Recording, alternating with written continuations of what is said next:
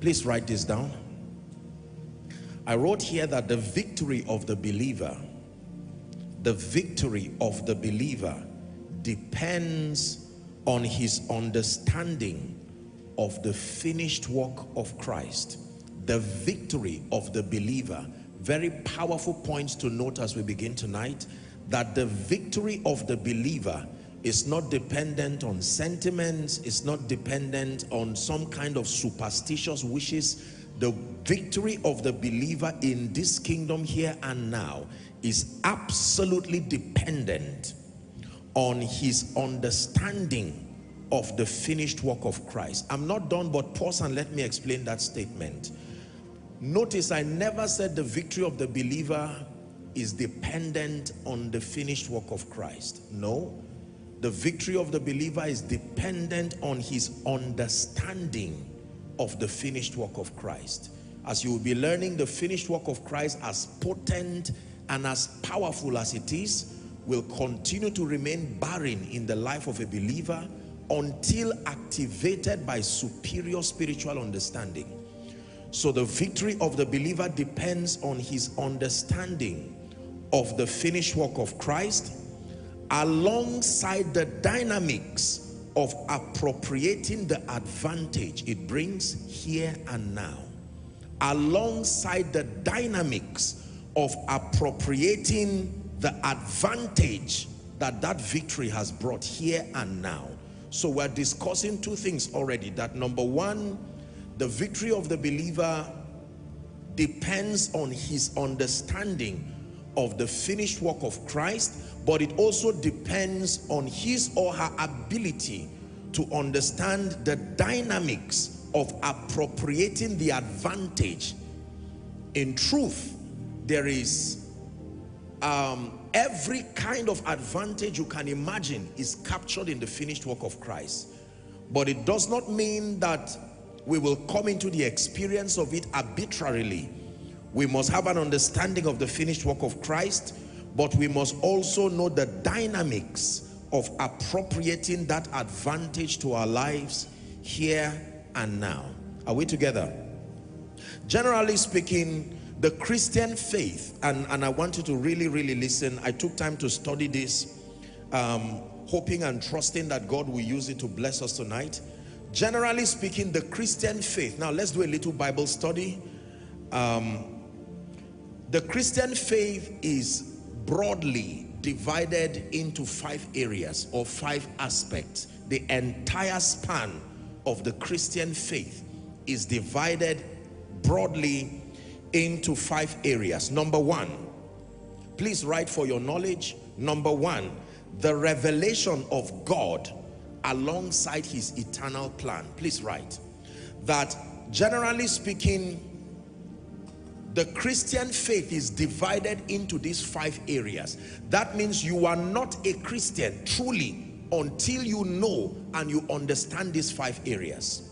They could be further broken into many aspects, but theologically speaking, the entire span of the Christian faith is broken into these 5 areas. Number 1, the revelation of God alongside his eternal plan. Please write that down. That is number 1. So the Bible begins by giving us a revelation of God, and then his eternal plan. You find that in Genesis 1 verse 1, in the beginning, God. You find that in John 1 verse 1, in the beginning, God was the Word, and the Word was with God, and the Word was God. So you see that the Bible begins by giving us an understanding about God. When you read Ephesians chapter 3 from verse 11, still buttressing on that point, 3 from verse 7. Let's start from verse 7.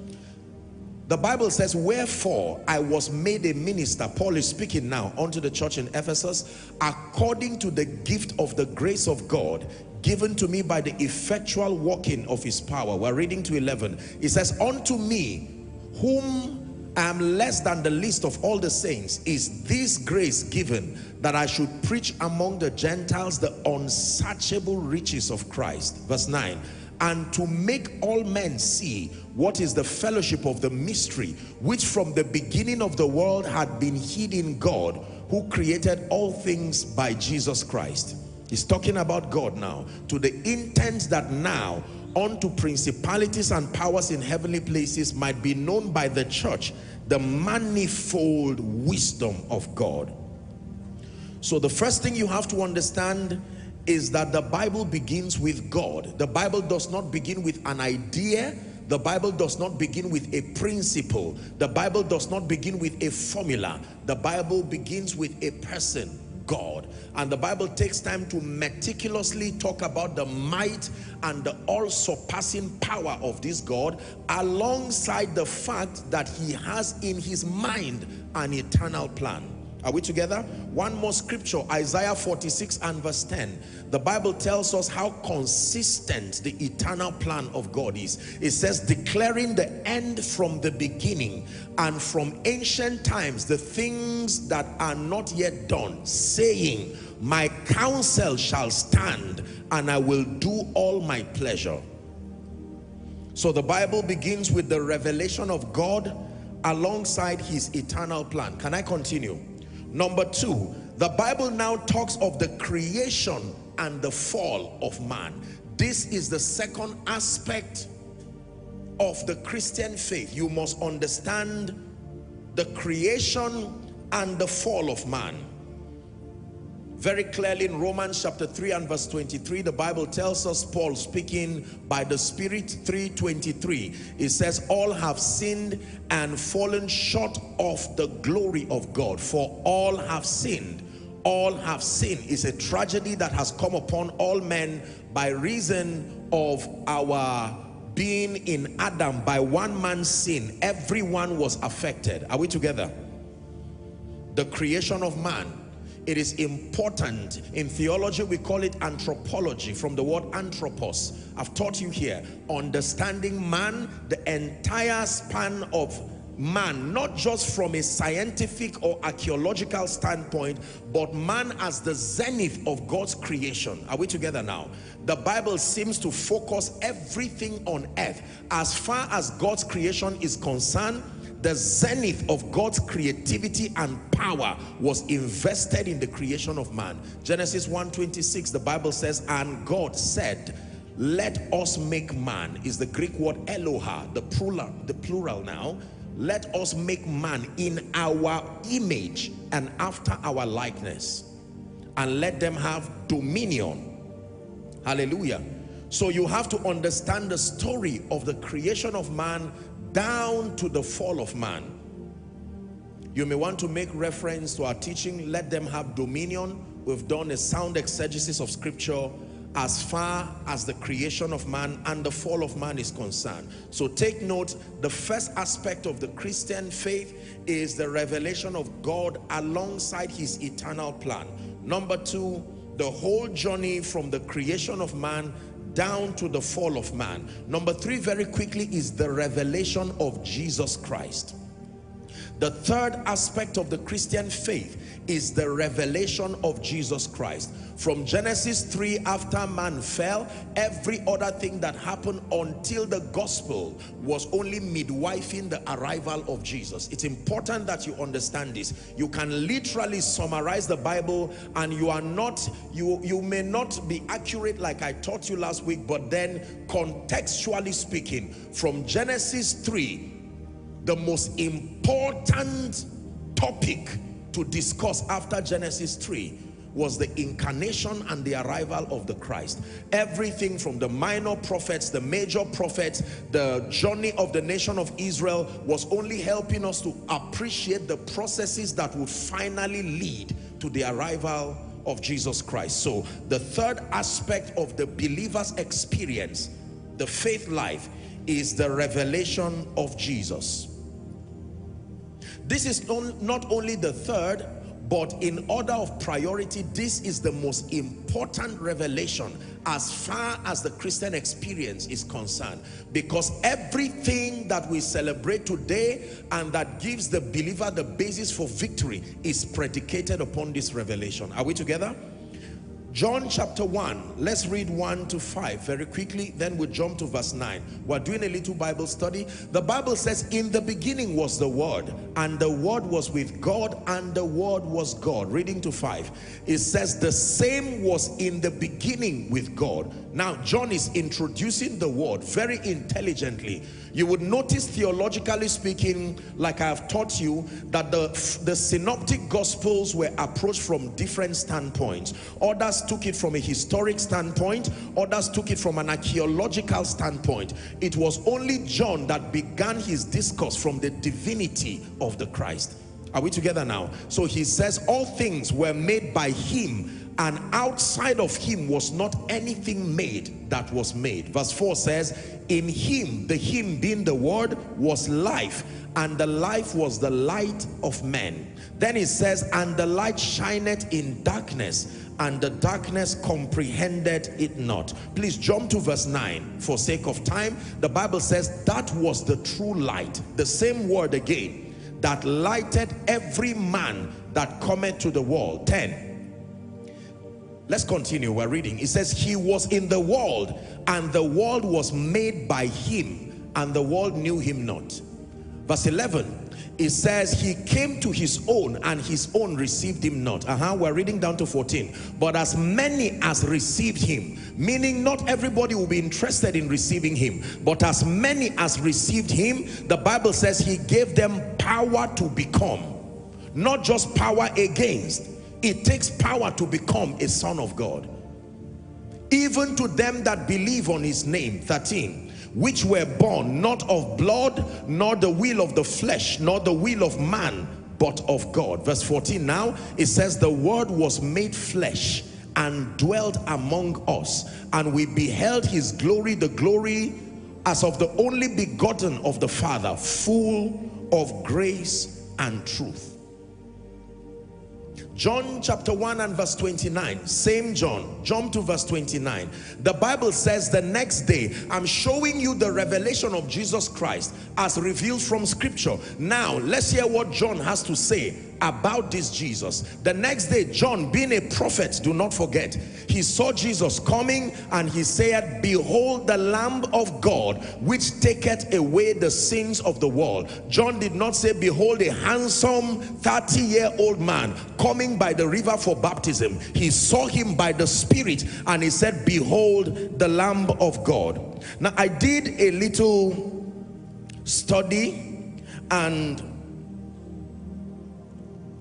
I took out time to write here the 8 things, claims, revelations that Jesus said about himself. I'm still on point 2. There are 8 things I found out in the Gospels, especially the book of John. 8 statements that Jesus made about himself. It's important for us to know what Jesus said about himself. We trust what the prophets said about him. We trust what the Bible generally says through different authors about him. But I think the most trusted expression of who Jesus is was the statement he made about himself. So let's do a little Bible study. I hope we're still together. Number 1, the first thing Jesus said, I hope I've not lost you. We're still discussing the revelation of Jesus. But now let's hear what Jesus said about himself. The first thing Jesus said about himself from the book of John is that he called himself, I am. John chapter 8, please, from verse 56 down to 58. Media, let's work together. We'll need to rush. Your father Abraham rejoiced to see my day, and he saw it and was glad. Jesus is speaking now.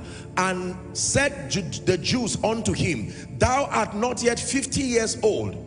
How come? Jesus is saying, this Abraham that you worship, who was the father of Judaism that you practice, he desired to see my day, because I hope you know the gospel was preached unto Abraham. Abraham had an opportunity to hear the gospel, the Bible says, and Abraham believed God, and it was credited to him for righteousness, and it became the pattern for administering eternal life, that we will hear the gospel, we will believe like faithful Abraham, and in believing, eternal life is credited unto us. Are we together now? So Jesus claimed that he was I am God himself. Well, let's finish verse 58. And Jesus said unto them, verily, verily, I say unto you, before Abraham was, I am. Does that sound like a similar statement? In Exodus chapter 3 and verse 6, Moses encounters the God of the Bible in the burning bush, and he says, I am the God of your father, the God of Abraham and of Isaac and of Jacob. And then when you go to verse 14, same Exodus 3 and verse 14, verse 14, 3:14, 1:4, and God said to Moses, I am that I am. Now Jesus comes to say that I am. This is the person who is personified here. And they were angry. In John chapter 10, in fact, let's read from verse, let's begin from verse 30. John 10. I and my Father are one. Can't be clearer than that. Jesus made it straight to them and said, listen, if the Father is God, I am also God. I and my Father are one. Let's read to 33. Verse 31. The Jews took up stones to stone him. Why? Jesus answered them and said, many good works I have shown you from my Father. For which of these works do you stone me? And the Jews answered him and said, for a good work we stone thee not, but for blasphemy, and because that thou, being a man, makest thyself God. So the Bible is very clear that Jesus made a clear statement that he was and he is God. Are we learning? The second statement Jesus made about himself, as far as his identity is concerned, was he called himself the bread of life. Please write. Jesus called himself the bread of life. John chapter 6 from verse 35 and 36.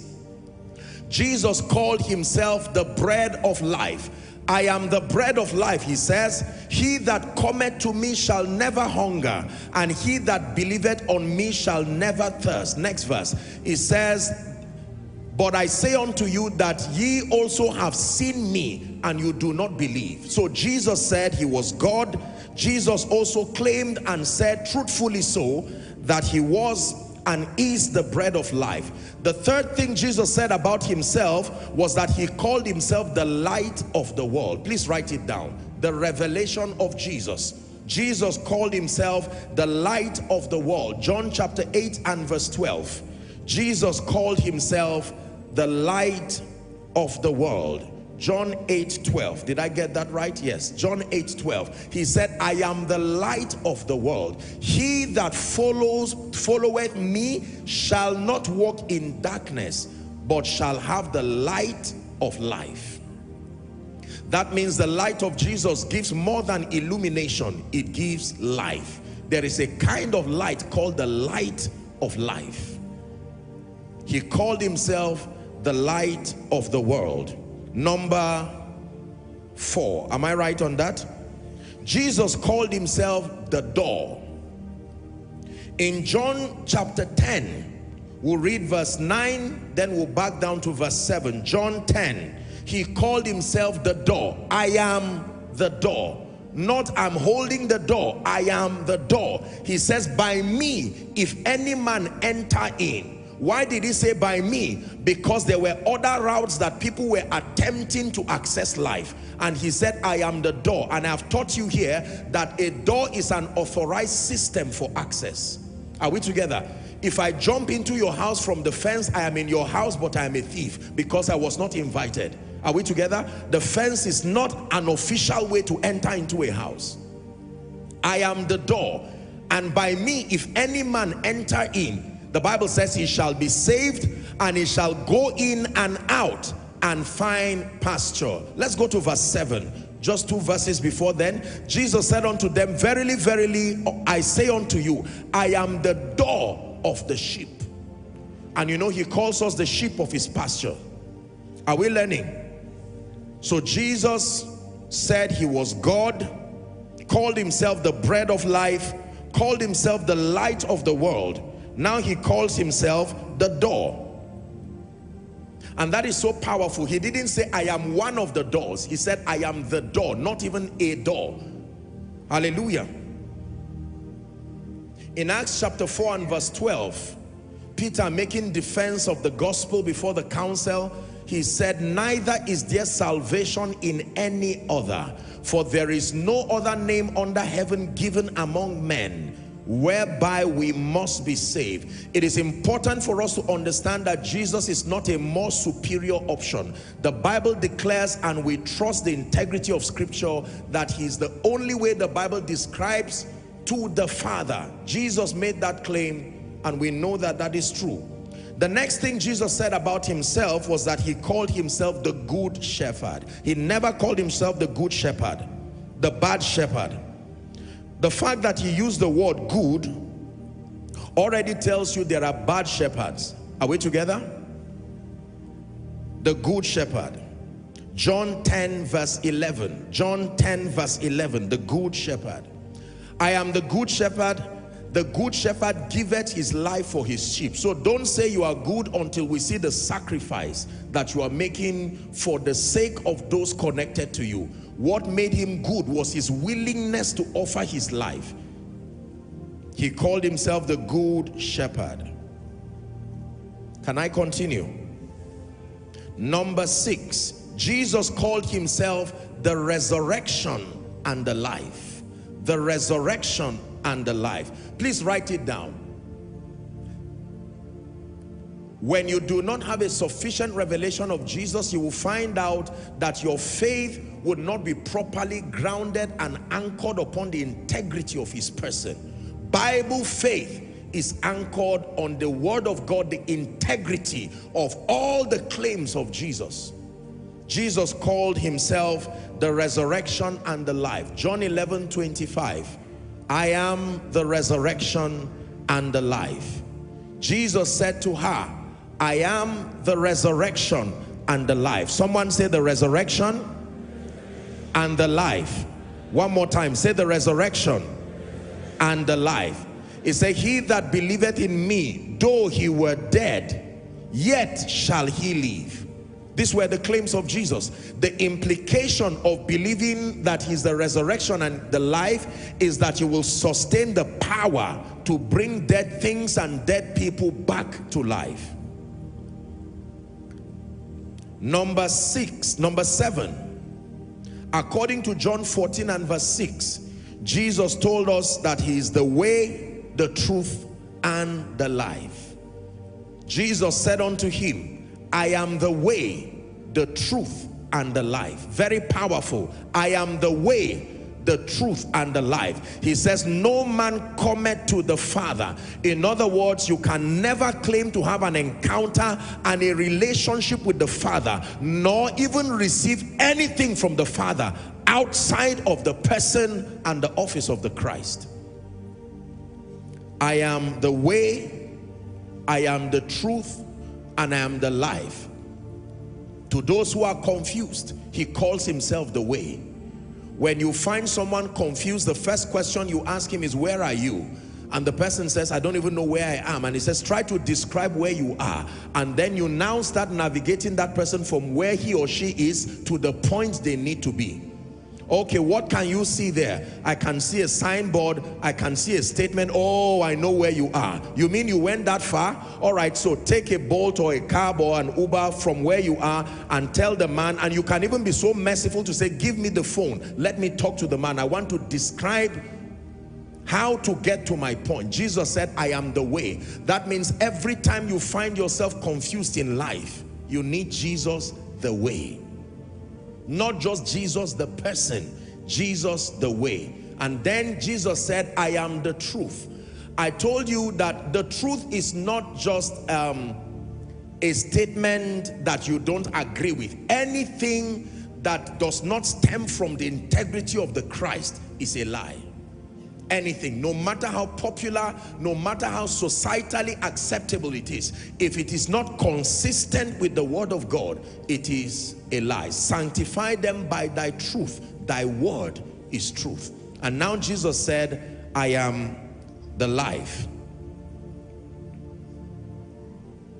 The final thing, according to the synoptic account of John, that Jesus said he was, is found in John 15 and verse 5. He called himself the vine. I am the vine. I am the vine. Then he said, ye are the branches. We'll discuss that a little further.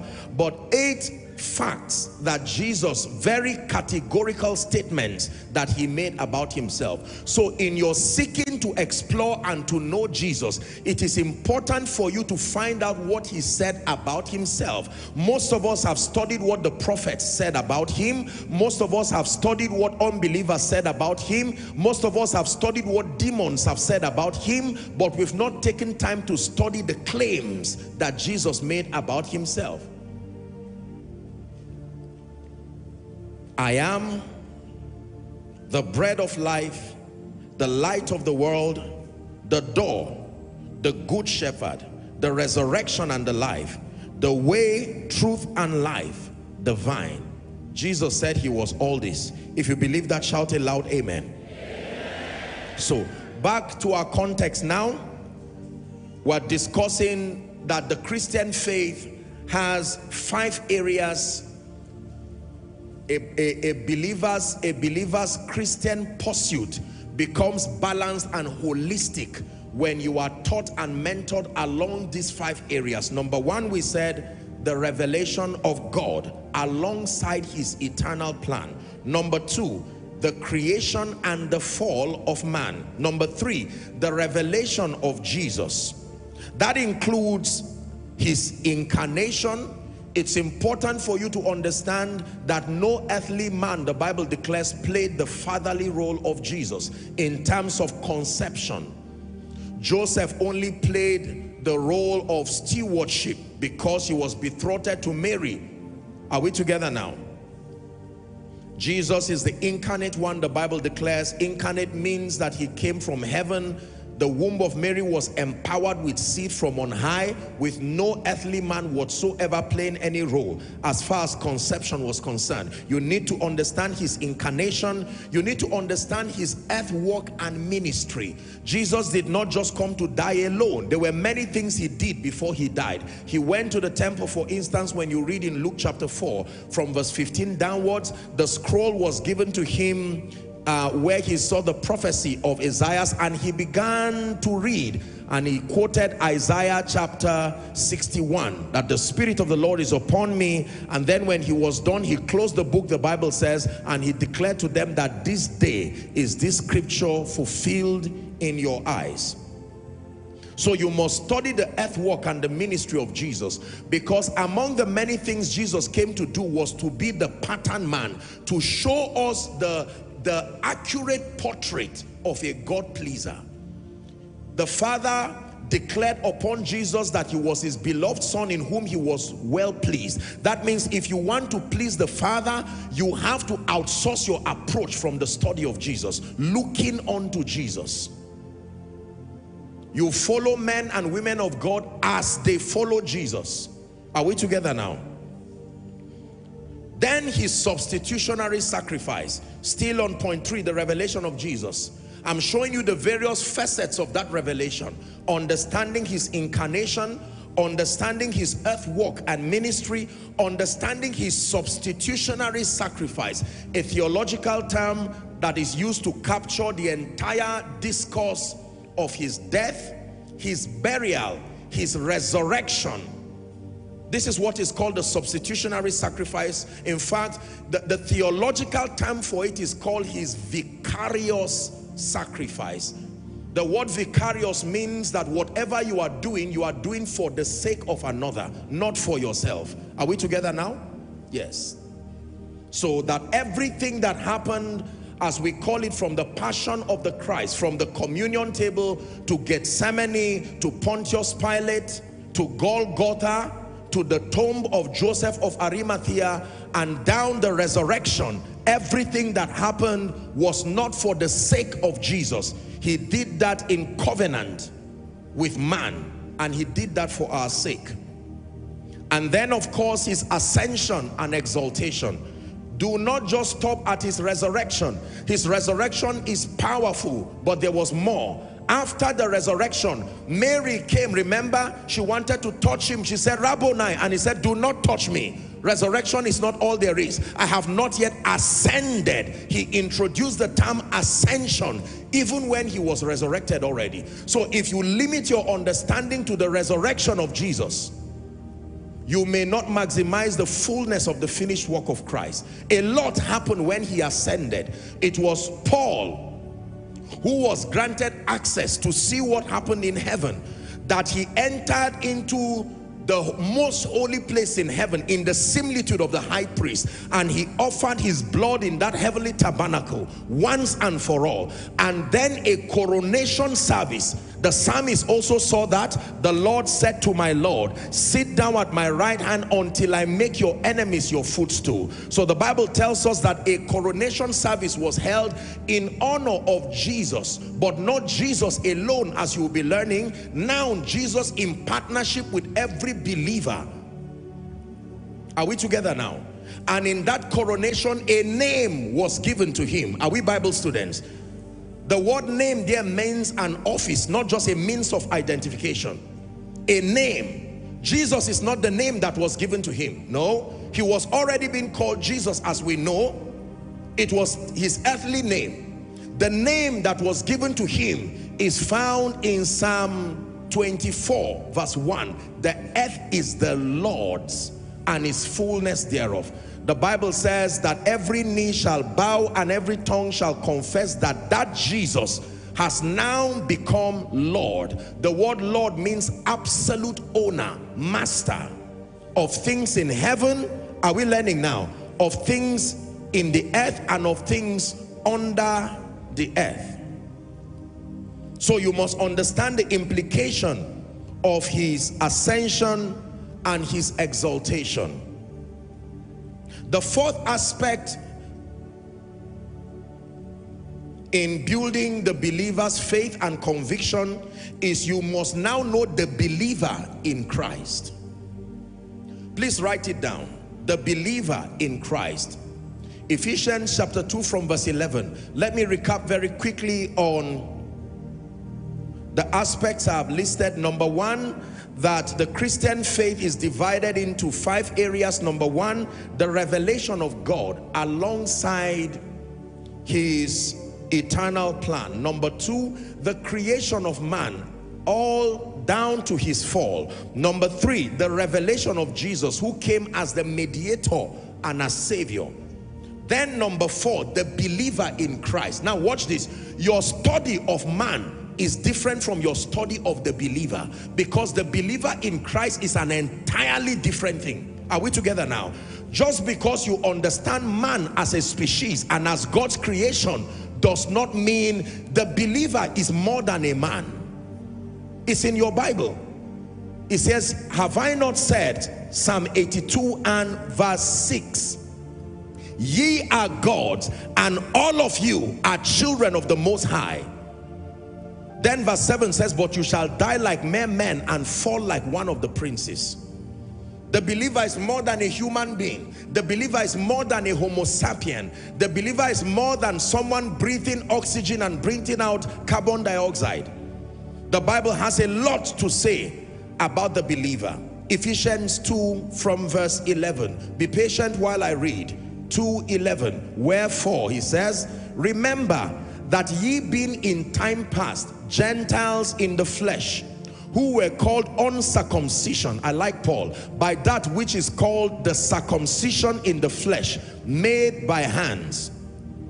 It says that at that time ye were without Christ. He's describing a kind of people without Christ, being aliens from the commonwealth of Israel and strangers from the covenant of promise, having no hope and without God in this world.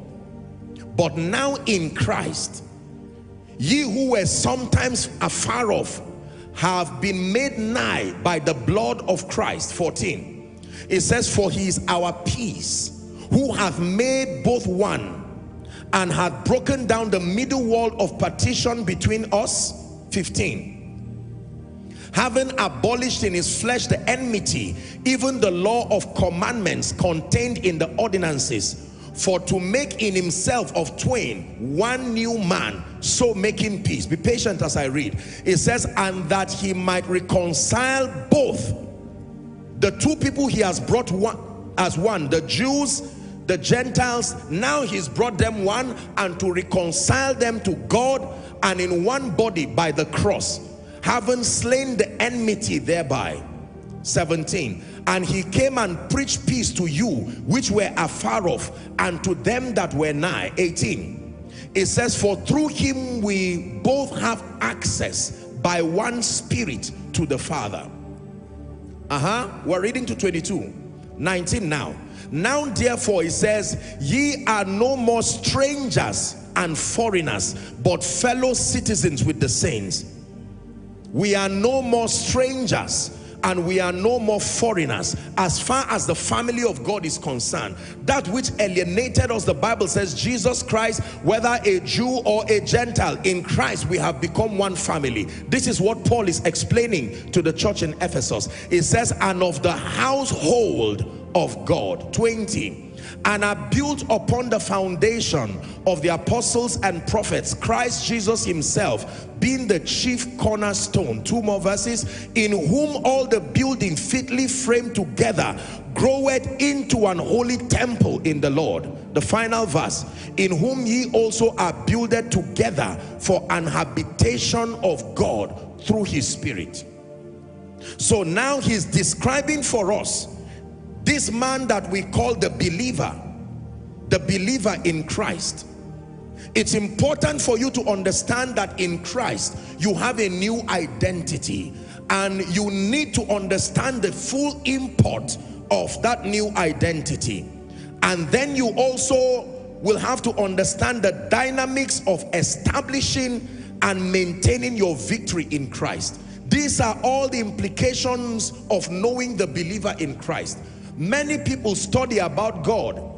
They even study about man as a species, but they never take the time to study the believer. When Jesus Christ ascended, when he resurrected, the implication of his victory is that he produced a kind of person, and the Bible calls that person the believer.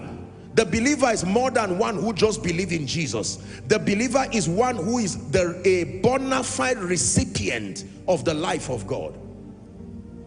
You call it eternal life. The Greek word there is Zoe. Great fathers and patriarchs like Kenneth E. Hagin would call it the God kind of life. Now, by the progressive advantage of revelation, we know that it is not the God kind of life. It is God's very life. To call it the kind of life means that God has many kinds of life. Are we together? The same Spirit, not another type. Allos parakletos, not heteros. The word allos means of the same kind. That is what we were given. Hallelujah. It's important for you to understand this prophetic implication. What is the purpose of man? The Bible has a lot to say about this believer in Christ. Hebrews chapter 2, I believe, and verse 8. Hear what else the Bible has to say about this man. Thou hast put all things in subjection under his feet. Man, for in that thou put all things in subjection under his feet, he left nothing that was not put under him. That means according to God's desire for this believer in Christ, absolutely nothing should be left that should not be under his feet.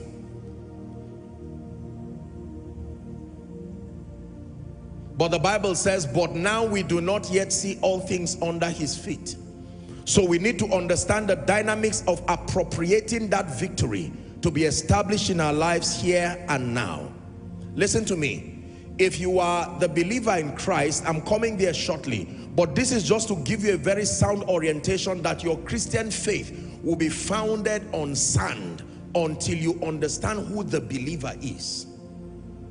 Understanding who the believer is different from studying men. You can study men from a psychological standpoint, which is very advantageous. You can study men from a scientific standpoint, Homo sapiens, That is advantageous. You can study men, but we are talking about a very unique species of God's creation.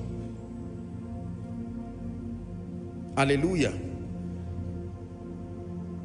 The Bible simply calls us the believers. Number 5. What is the last and the final aspect of the believer's Christian faith? I wrote here the imminent return of Jesus Christ. The imminent return. Imminent is spelled I-M-M-I-N-E-N-T. The imminent return of Jesus Christ and the ultimate punishment of Satan, wicked spirits, and those without Christ. I'll take it again. The imminent return of Jesus Christ and the ultimate punishment of Satan, wicked spirits, and all those without Christ. The Bible is very clear and vocal as to the fact that there are activities that will happen when our sojourn on earth culminates. In Acts chapter 1 from verse 9, Acts chapter 1 from verse 9, please give it to us. The Bible says, and when he had spoken these things to the now 120 who would shortly be receiving the Holy Spirit, the Bible says, while they beheld, watch this, he was taken up and a cloud received him out of their sight. Verse 10. And while they looked steadfastly towards heaven as he went up, behold, 2 men stood by them in white apparel. Let's read 11 together. Ready? 1 to read. Which also said, ye men of Galilee, why stand ye gazing up into heaven? This same Jesus, which is taken up from you into heaven, shall so come in like manner as ye have seen him go into heaven. Number 1, the same Jesus, not another Jesus. He will return in the same similitude. You saw him levitating, gravity could not hold him. You will see him return in that similitude. Hallelujah. Revelation chapter 20 from verse 10. John's account now in the Isle of Patmos while he was caught up in the spirit. And the devil that deceived them was cast into the lake of fire and brimstone, where the beast and the false prophets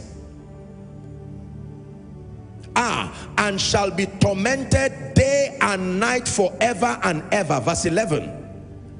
And I saw a great white throne, and him that sat on it, from whose face the earth and heaven fled away, and there was found no place for them. Verse 12, it says, and I saw the dead, is that in your Bible, small and great, stand before God, and the books were opened, and another book was opened, which was the book of life, and the dead were judged out of those things which were written in the books according to their works. 13, the sea gave up the dead that were in it, and death and hell as spirits were delivered. They delivered the dead that were in them, and they were judged every man according to his works. 14, and death itself and hell were cast into the lake of fire. This is the second death. 15, it says, and whosoever was not found written in the book of life was cast into the lake of fire. So these 5 aspects, your Christian life can never be rich and robust if you do not capture the revelation of God and his eternal plan. Number 2, the revelation of man understanding his fall, and then the revelation of Jesus, the incarnate one who came as a mediator. Are we together? And then the revelation of the believer in Christ. Then the revelation of Christ's imminent return. If you've learned something so far, say amen. Now, let's discuss a bit about the believers who are celebrating Easter. Theologically, believers are classified based on, number 1, their identity in Christ. I have taught you here. And number 2, based on their function. Please write. When you are describing the believer in Christ, there are 2 parameters we use. Number 1, based on their identity in Christ, and number 2, based on their function.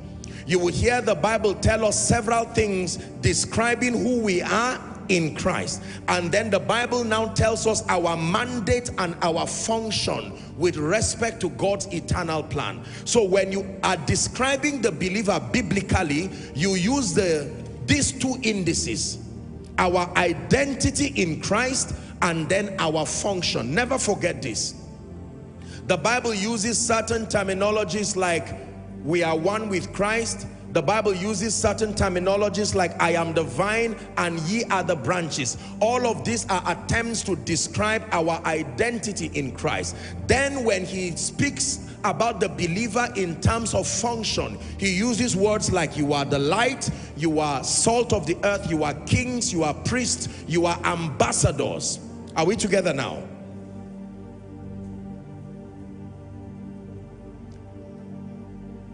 The believer's identity holds the power. Listen carefully. The believer's identity holds the power to his or her walking in victory. The believer's identity holds the power to his or her walking in victory.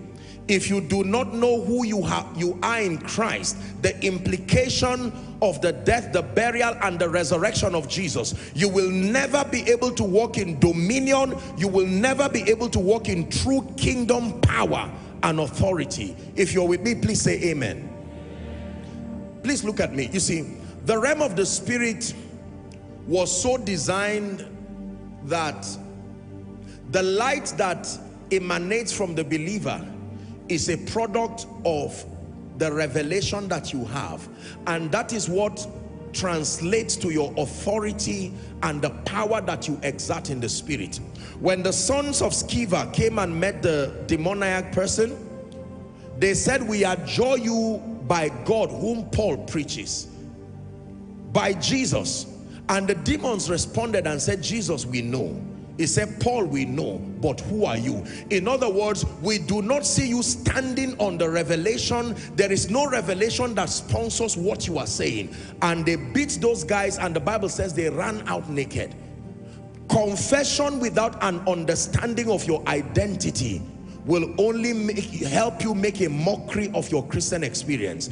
Unfortunately, listen, many believers continue to make bold confessions without taking time to really understand who you have become in Christ.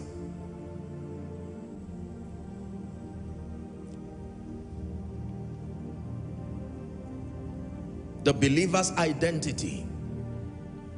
We teach our students in the School of Ministry that when we are exploring the identity of the believer, the first thing you have to consider, and you may want to write, is your positional advantage. Please write that down. Positional advantage. Oh, hallelujah. Let this be a revelation to someone. Your positional advantage. What does that mean? Your positional advantage reveals to you your status and your ranking in the spirit on account of this victorious sacrifice of Christ. Ephesians chapter 2 from verse 4 to 7. This is the revelation that demons do not want the saints to have.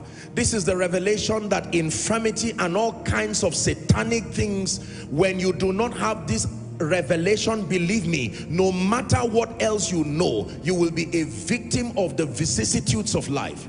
But God, who is rich in mercy, for his great love wherewith he loved us, 5, even when we were dead in sins, had quickened us together with Christ. Say together with Christ. Please shout it. Say together with Christ. By grace are ye saved. Verse 6 now, it says, and had raised Joshua Selman up together. It's not that Jesus, as he was ascending, a mystery was happening that none of these princes knew. He had raised us up together and made us to sit together in heavenly places. This is your spiritual location right now, in heavenly places. Heavenly places is not up. When you look up, what you see is your ceiling. Heavenly places is a location of ranking in the spirit, because you see there is order in the spirit. Even among the demonic kingdom, they respect order. It was Paul that gave us the organogram. He said we wrestle not against flesh and blood, but against what? Principalities, against powers. There were a legion of demons in one man, but it was not all of them that spoke. They also believe in obedience. So it's important that you understand that positional advantage, because you are able to exert dominion over principalities and powers on account of the consciousness of your status. Is someone learning? We have been raised up. Keep that scripture there, please. We have been raised up together and made to sit together in heavenly places in Christ. We have been raised up together. What is in heavenly places? You have to go to Ephesians chapter 1 from verse 19. Let's see what is in these heavenly places. The Bible says, and what is the exceeding greatness of his power to us who believe, according to the working of his mighty power. Next verse. Which he wrought in Christ when he raised him from the dead. You see how intelligent Paul is. The first information he gives the church in Ephesus is that Jesus was raised from the dead and made to sit in heavenly places. When we get to chapter 2, he says, in continuing that revelation, you were raised together. Keep the scripture there, please. And set him at his right hand in heavenly places. 21. He gives perspective to the implication of being in heavenly places. That realm that is far above that organogram that Paul would list, far above principalities, far above powers, far above might, far above dominion, far above every other office that is named. Not only in this realm, but that even in the world to come, your status will still hold. Listen, this is very powerful. There are many people trying to cast out demons, and you find out by the next day your hand is not working again, because you came with a blind approach, not from the standpoint of your positional advantage. Your feet may be stepping upon the shores of Abuja or any region, but the Bible says in ranking you have been exalted to the very position. As Jesus was being coronated, the Bible says in him and with him we sat at that right hand of power. That means every believer in Christ who has this understanding can tell any demon, any spirit, in the name of Jesus, you have oppressed my family. I have been coming to you as a Nigerian. I've been coming to you as a Yoruba man. I've been coming to you as a Hausa man, but I come from my exalted position. I come with the consciousness of my office. The devil does not respect your earthly locality. No, the devil does not respect your age or your gender. The protocol in the spirit is obedience is based on ranking and spiritual status. Your positional advantage. Is someone learning?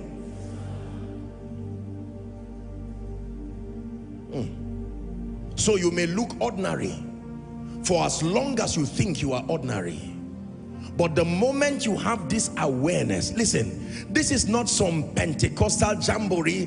No, this is it is truth. The devil knows that this is true. Same power that conquered the grave lives in me, lives in me. Your love that rescued the earth lives in me, lives in me. Same power that conquered the grave lives in me, lives in me. Your love that rescued the earth lives in me, lives in me. Can I tell you the truth? When I stand to minister to people, I don't stand with the consciousness of this pulpit. This is too low for authority. No. What is the distance between this and the ground? You stand from an exalted position. This is not pride, it is the truth. In the army, there are generals. Is that true? And even among generals, there are rankings. There are colonels, lieutenant colonels, and then like that. The Bible says, a man of honor who does not know will die like a beast in the field. A man of honor, a man who has been exalted and does not know, a man of honor who does not know, waiting for the amount in your bank account to impart faith to make you know you are risen with Christ will cost you a lot. Waiting for the applause of men, you must carry this consciousness. It is not a privilege of preachers. It is not a privilege of the Western world. The same Lord is rich unto all. They say, I perceive, I see that God is no respecter of persons. Exalted. Exalted. Exalted. His possibilities become my possibilities. Exalted in the name of Jesus Christ. Far above. Great fathers of faith like Bishop Oyedepo will call it a far above mentality, and they've proven it with their lives. The Bible says, he that cometh from above, give us John 3:31. He that cometh from above is above all. He that cometh from the north is a northerner. He that cometh from the south is a southerner. He that cometh from America is an American. But he that cometh from above is above all. Is above all. Is above all. Above curses, above yokes, above limitations.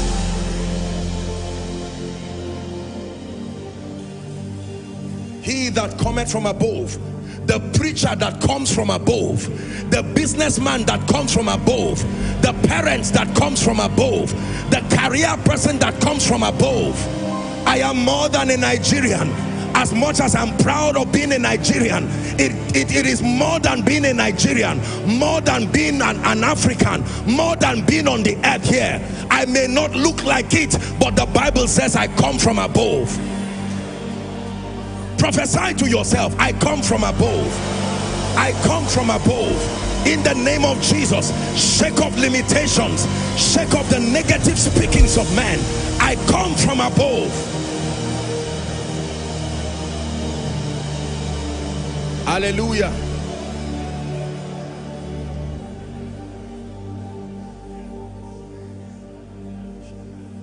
Man of God, the day you carry this consciousness, it should not plant pride, but there is a settled confidence. I come from above. That means everything will be exempted for me. It can't be normal when it comes to my turn. No, there is an advantage, and I insist that that advantage be reflected in my life. He that cometh from above. Do you believe the Bible? Now you see, sit down please. Please sit. Satan, listen my dear people, Satan is the master of the sense realm. He knows that until the believer is properly mentored to a point where you become spiritually minded, there is such a thing as being spiritually minded, and there is such a thing as being carnally minded. Are we Bible students? The Bible says to be carnally minded is death, but to be spiritually minded is life and peace. What does it mean to be carnally minded? That means your convictions are based on the impulses of the flesh, the impulses of the sense realm. If I check my account and I see 1,000 naira there, and I look and find myself in one small room and I'm trekking with no vehicle, I use those things to now describe myself, and I feel stupid for believing what the word of God has said. So because Satan knows that except the believer is properly mentored to be spiritually minded, the default state is to use the things around you. There are many wealthy people who are not seated in heavenly places. There are many intelligent people who are not seated in heavenly places. Being seated in heavenly places is a status that comes as a gift by being in Christ. The moment you have that understanding, now you understand what I mean by the statement that we made earlier, that the victory of the believer is not dependent, or the dominion of the believer is not dependent on the victory of Christ alone. It's dependent on your understanding. There is a consciousness that swallows up limitation. You can sit down in your one room and take Gary with honor, still seated in heavenly places, and you force that reality in that room to change and look like what the word of God says. Do you believe what I'm saying? I'm seated with Christ. I'm seated with Christ. Seated with Christ. It has made me an overcomer. Seated with Christ. If you don't trust me, trust the person I'm seated with. Hallelujah. There are times that when they are giving offering in church, children may not have offering, but the people they are seated with can bail them out. Is that true? They can be passing the offering bag and you're seated with no offering, and someone seated close to you. Who you are seated close to matters, spiritually speaking, so you don't feel bad now, but physically speaking, because the person you are seated close to is seated with Christ. The Bible kept telling us and showing us the picture of God and Jesus a number of times. When Stephen was about to be martyred, out of the many things the Bible records that he saw was that scenario, the glory of God and Jesus standing at the right hand of the Father in honor of a martyr who was coming home. Ladies and gentlemen, I submit to you, there is no greatness for anybody in Christ who does not understand this. You are not the first to come from a weak background. You are not the first to start ministry with all kinds of limitations. Your status becomes your advantage in this wicked world. He that cometh from above, let me indoctrinate you again. He that cometh from above, cometh from above. You will always reflect your location. He that cometh from above, he that cometh from above is above all. The Bible says he that is of the earth. Do you know he's listing different realities alongside the consciousness that activates them. That means you have an option of having an above mentality, an earthly mentality, and we will know your conviction by your speaking. The Bible says he speaketh of the earth. He that cometh from heaven is above all. What is all? Above everything.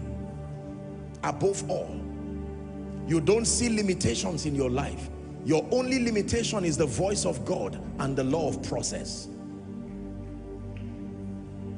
What business does a plane have with a mountain?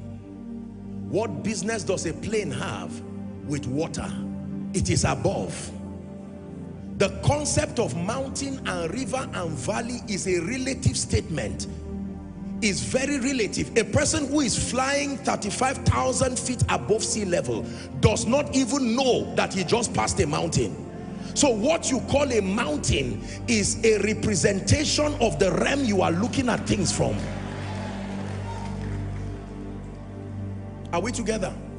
What is the business of someone who is flying 35,000 above sea level with a snake that is moving on a mountain?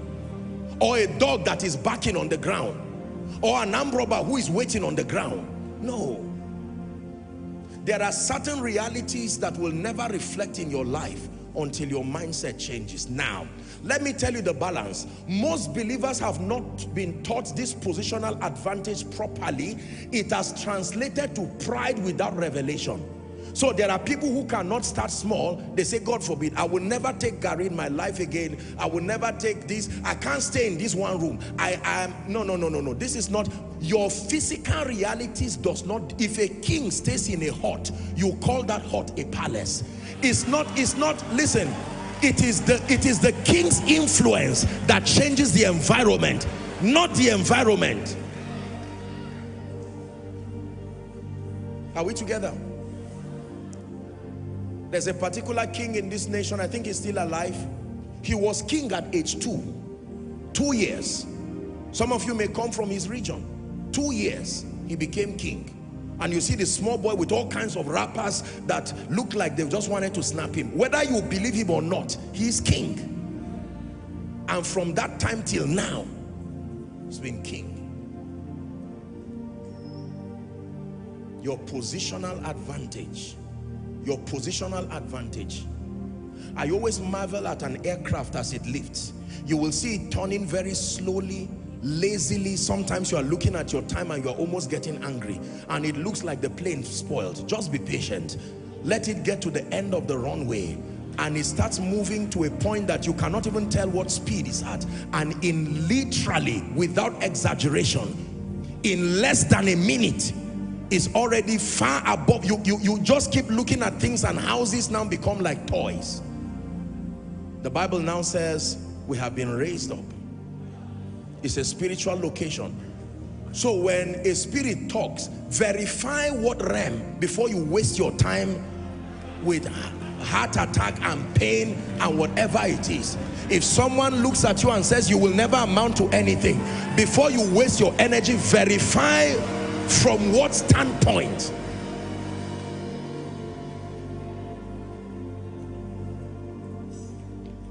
I truly believe this about myself, and I'm proposing this understanding that this is what sponsors your victorious living. You will waste the experience of Easter if you just celebrate Jesus alone. You must know that as he was raised, I was raised with him. I was raised with him. I was not raised with him as an apostle. I was raised with him as a believer. I am first a believer before a man of God. When you strip me of everything I have, the last thing that will be left is my status as a believer. And the Bible tells that it is the greatest status. Behold what manner of love the Father has bestowed upon us, that we should be called sons of God, not men of God. Sons of God is a greater status than a man of God. A man of God is a description that shows the geography of your assignment. A man of God does not describe your identity with God, but being a son of God, the child of a CEO and a board member in that company, in terms of status and access, who is greater?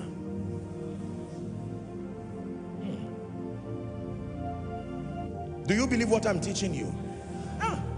Mortal man, awesome God. Mortal man, awesome. That I'm just a mortal man, awesome God. Unassisted, outside of Christ, we are mortal men. The word mortal means death doomed, subject to deterioration at any point. That's what it means to be mortal. But when you are joined to Christ, let's continue. So in discussing the identity of the believer, the first thing we are looking at is your positional advantage, your exalted position, elevated in ranking. I wish we had time, we would have looked at the adumbration of this in Genesis chapter 41. Genesis chapter 41, when you read from verse 40, what happened to the man you called Joseph in Egypt was a foreshadow of what was going to happen to the believer. Are we together now? So Joseph interprets the dream of Pharaoh, and in an instant he is exalted. Thou shalt be over my house, Pharaoh said, and according to thy word shall all my people be ruled. Only in the throne will I be greater than thou. 41. It says, and Pharaoh said unto Joseph, see, I have set thee over all the land. 42. It says, and Pharaoh took off the ring of his hand and put it upon Joseph's hand, and arrayed him in vestures of fine linen, and put a gold chain about his neck. 43. And he made him to ride on the second chariot which he had, and they cried before him, bow the knee, and he made him ruler over all the land of Egypt. Seated with Christ in that exalted position. Number two, The second dimension of our oneness with Christ that helps to establish the victory that we now have in Christ, or the second dimension of our identity in Christ, I meant to say, is our oneness with Christ. So we're looking at two things as far as the identity of the believer is concerned. Number one, our positional advantage, and then number two, our oneness with Christ. Let's discuss oneness. Ephesians chapter 5 from verse 30 to 32. Isn't it very interesting that when it had to do with oneness, the only example the apostle could get to explain the extent of our oneness with Christ is marriage. It says, for we are members of his body, of his flesh, and of his bones. Watch this, 31. For this cause, this understanding, for this cause, the intention to use marriage to exemplify, you see that, the mystery between Christ and his church. Shall a man leave his father and mother and shall be joined to his wife, and they two shall be called what? It didn't say they shall be called strangers who have been joined with a ring. It took more than a ring to bring them together. A ring was just a token. Are we together? 32. It says this is a great mystery. That means marriage, among the many things it seeks to provide, is the most graphic representation of the extent of the oneness of the believer with Christ. Are we together? The same way when a man gets married to his wife, she changes her name and begins to bear his surname. Am I right on that? You now call her Mrs. his name. Give me that scripture, please. The Bible now said it is a great mystery. It says, Paul is saying, but this is not marriage seminar. I'm speaking about Christ and the church. Christ acting as the husband and the church now as the wife. I have taught you this, that theologically speaking is called the doctrine of interpenetration. It's the mystery by which two entities become one. Different people, but now bound by that covenant. In ancient times, they had what they called a salt covenant. A salt covenant was a way of describing the depth of unity that could exist between two people. So if two people were to step into a covenant and they meant business, everyone would come with a measure of their salt. Watch this now. And they would pour it in a container. This will pour, and then they would shake it and mix it together. The condition for that covenant to break is for everybody to pick the salt they brought. Are we together now? Inseparable. And the church is married to a responsible husband. For starters, he came to die for you even while you were yet a sinner. Number two, he's exalted and he carried you along. Are you seeing responsibility? Number three, while he's seated, he's still interceding. Oneness with Christ.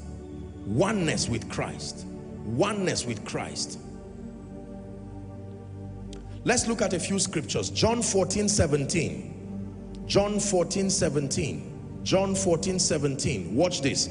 Our oneness with Christ is sponsored by the presence of the Spirit of the living God. Watch this. The Spirit of the living God is the principal factor that provides the basis for our oneness with God. Even the Spirit of truth, whom the world cannot receive. Why? Because it seeth him not, neither knoweth him. But ye know him, for he dwelleth with you and shall be in you. Jesus is speaking now. He's telling them about an experience that would happen shortly. For he dwelleth with you, now he shall be in you. John 17 and verse 20. Jesus is speaking concerning our oneness. Neither pray I for these alone, but for them which also shall believe on me through thy word. 21. It says that they may be one, as thou, Father, art in me and I in thee. Are we together? That they may also be in us. Look at the description of the oneness. I am in you, you are in me. Now for the believer in Christ, that he's now part of us as far as that oneness is concerned, that the world may know that thou hast sent me. 22. It says, and the glory which thou gavest me, I have given them, that they may be one as we are one. 1 Corinthians chapter 6 and verse 17. 1 Corinthians 6, 17. Let's read together. Very simple expression. Ready? 1, 2, read. But he that is joined unto the Lord is one spirit. One more time. But he that is joined unto the Lord is one spirit. Do you know what that means? That everything that makes Jesus, both in his earth walk and his glorified state, he has freely shared it with you through his spirit. The implication of your being one with Christ, listen carefully, is that number one, you are a recipient of his life. When he says, I am the vine and you are the branches, it is the same nutrient that flows from the vine to the branches and then expresses itself as the fruit. You know what the branch is? The fruit bearing part of the vine. You want to know how healthy the vine is? Look at the branches and then the fruits that come from them. Romans chapter 8 and verse 11. Romans 8:11. Please write. Romans 8:11.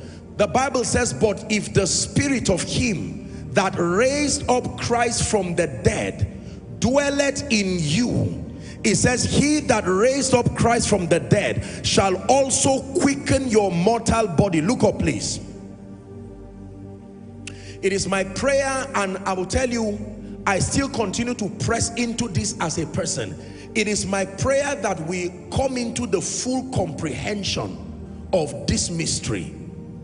I believe that before Jesus Christ comes, there will be a practical manifestation of dominion over sickness and diseases.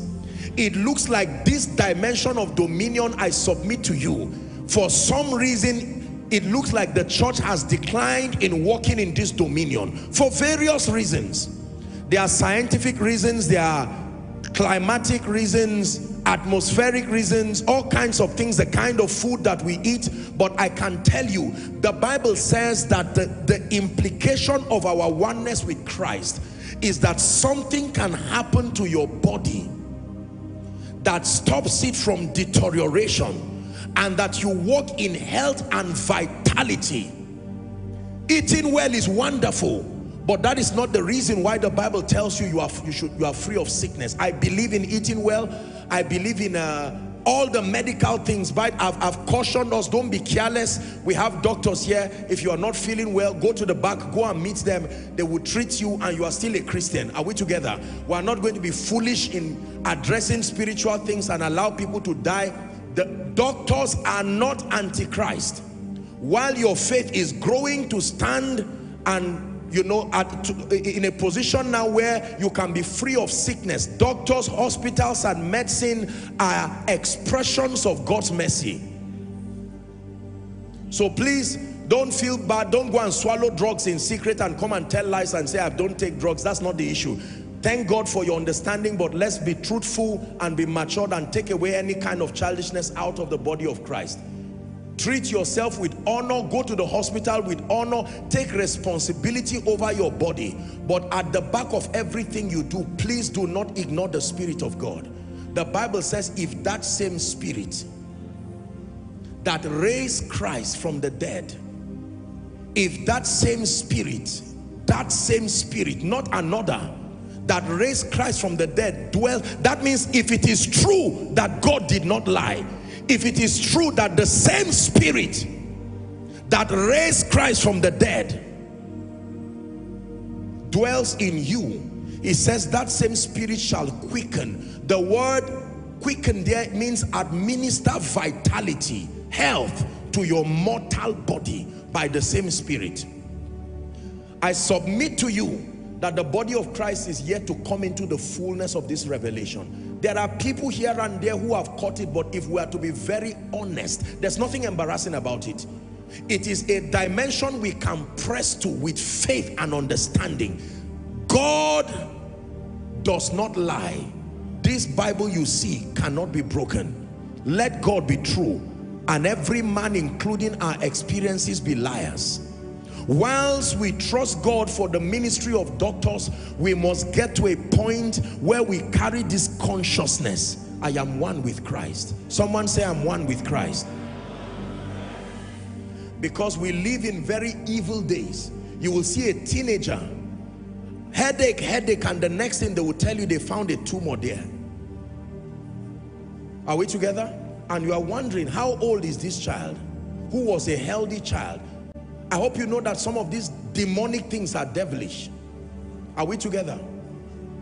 I heard about someone who got up in the morning, played around and went to bed, got up in the morning and was completely blind. No symptom, no progression, completely. I've heard of people who within a span of 1 to 2 months, they just had an acceleration of cancer cells until it got to stage 4. Just like that.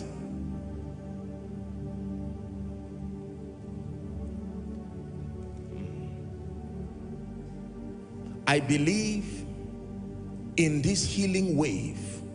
I believe in the vitality of the saints. We don't contend for divine health because of fear of death. Death has already been conquered based on our positional advantage. The Bible says to be absent in the body is to be present with the Lord. It didn't say to be traveling somewhere, to be present with the Lord. So whether in this life or beyond this life, we are victorious. And let me encourage you, if you've lost any loved one to sickness, bodily deterioration, accidents, activities of terrorists, etc., please find hope based on the integrity of scripture. Find hope and comfort that to be absent in the body is to be present with the Lord. Nonetheless, we are given the assignment to keep progressing in our knowledge until we attain a point where we can dare sickness. We can look at these evil spirits that were sent from hell. I wish I had the time. I would have shown you the spirits that were released to the earth in the book of Revelation. They were released to the earth and they were given certain assignments. Kill a third of the people. It was a mandate. And then there was the rider upon a pale horse, having the pair of balances. And the Bible says his name is death. And his assignment is to kill men.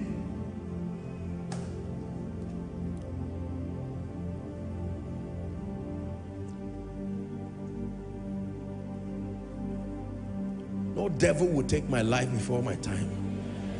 In the name of Jesus Christ. Many people are afraid now because it looks like scripture cannot be trusted again. When it has to do with this issue of divine health and longevity, these are the scariest areas for believers right now, because it looks like there is a growing dominion of sicknesses and diseases over believers. Are we together? To a point where it seems unusual right now for an average person to be free of any sickness. It looks unusual.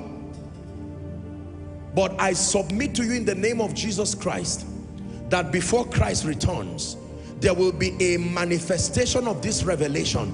There are saints of God without pretense and lying who will walk in the reality of this resurrection power.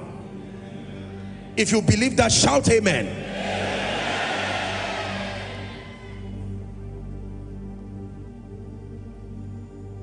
What's that beautiful song you sang? By your spirit I will rise from the ashes of defeat. I don't know the other part. Sing it for me. Resurrected King is resurrecting me. In your name I come alive to declare your victory. The resurrected King is resurrecting me. By your spirit I will rise from the ashes of defeat. The resurrected King. Sing that part. The resurrected.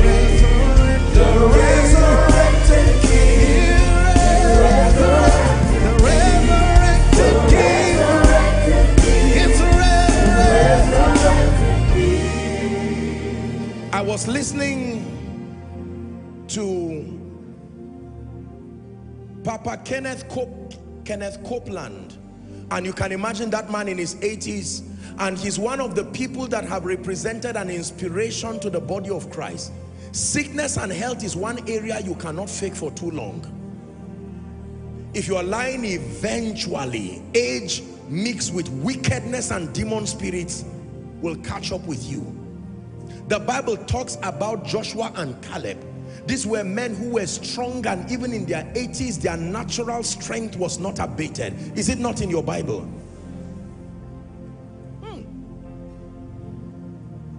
By your spirit I will rise from the ashes of defeat. The resurrected King is resurrecting me. Your name I come alive to declare your victory. The resurrected King is resurrecting me. Hallelujah. I have read from church history books a few men who walked upon this earth and demonstrated that this thing called divine health, the dominion of the saints over spirits that afflict, is a reality. Please do not, I'm going to pray for people before we end up who are having all kinds of plagues of sickness, but you don't know how angry I am in my spirit, not just because of my call. By the privilege of what I do, I have been to many hospitals praying for people. I have seen how sickness can literally trap the life of not just the victim but the entire family. That they keep building projects at a halt, they keep education as a halt. Everything must wait to honor that spirit.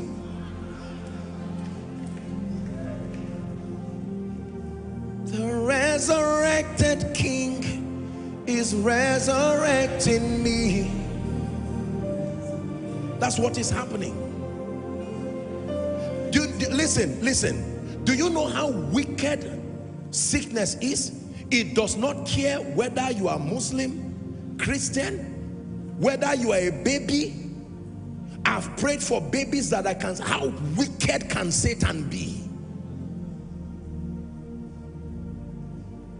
Just when you build your house and you want to rejoice with your children, you get up in the morning and one part of your leg cannot walk. I was shown one of our dear ladies, she probably may be here. Something happened to the father and he said he just felt pain on his leg. And the next thing, when I saw the picture, it was like twice the size of a normal leg and everything was already rotting. Don't tell me it just happened.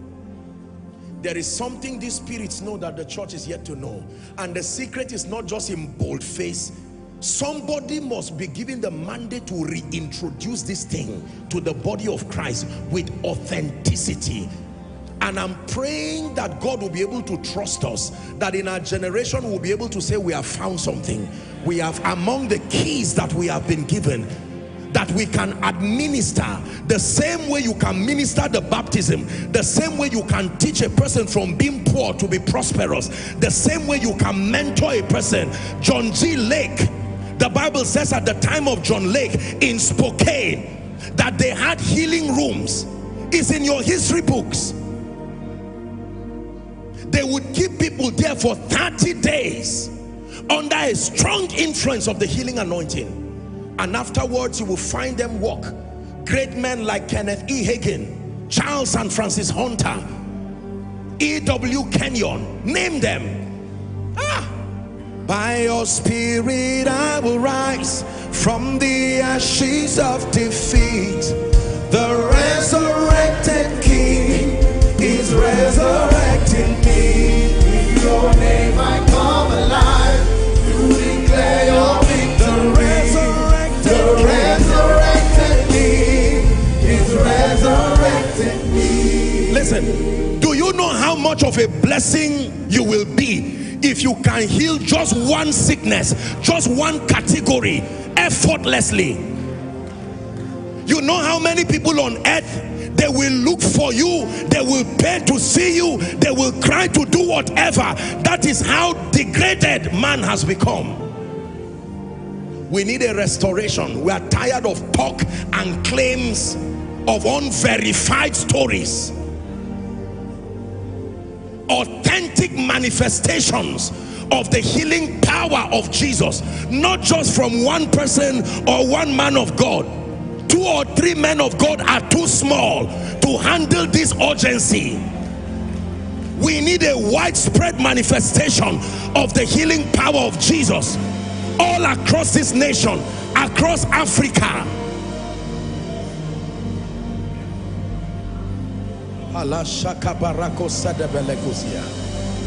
One with Christ.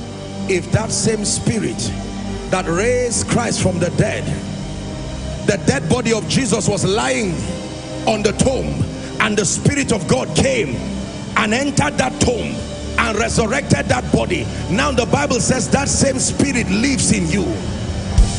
Listen, listen, just help those under the anointing. Listen carefully, hear me. The bit that we have gotten is what is the little revelation that we have scratched is what is producing what people call an outstanding ministry right now. And yet, compared to what we still have to learn and know and manifest, we are still toddlers as far as understanding. When it comes to the healing ministry, I submit to you, on earth today there are great men, but there are few people that can beat their chest and say generals of healing. Let's not lie to ourselves. You know what it means to be a general. You have mastered the dynamics of reproducing a result under any condition. There are generals of prosperity, there are generals of teaching, but my goodness, the world is waiting. And let me tell you, Church of the Lord Jesus Christ, if we do not validate this oneness by the results that we produce, a day will come, familiar spirits will partner with men and women, and you will begin to see similitudes of many healings that are antichrist. And no matter what you say about it, it will not make any difference, because if your child is dying and you're a responsible parent, you will look for anything within your power to keep that child alive. While on one hand we are shouting and telling people don't go to herbalists, have you been able to be a worthy alternative? A man who healed someone's son, someone's daughter, healed the whole family through divination of HIV. Now you are saying you should not go to that man. Jesus heals. Prove it. And at the end of it, we finish the service and share the grace, and then we boast and say 3 people were healed. Out of how many? And have those 3 been verified?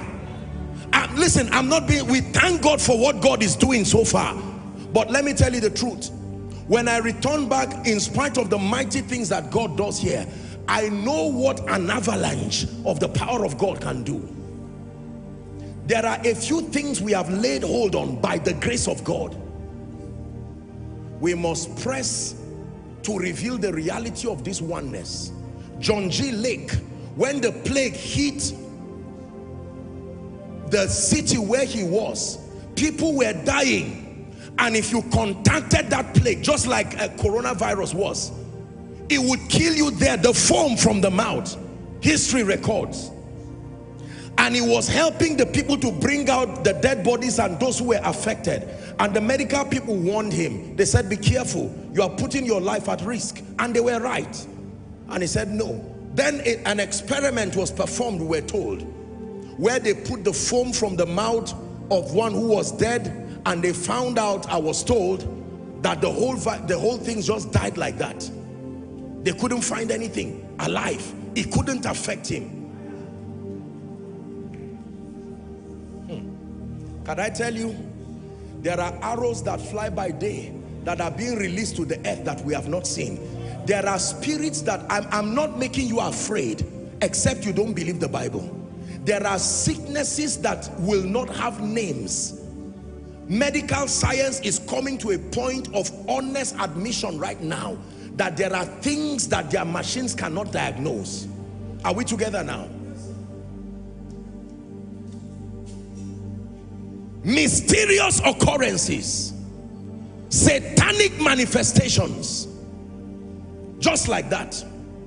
A child wakes up in the morning and that's the end of it. Cannot see, cannot walk, cannot talk.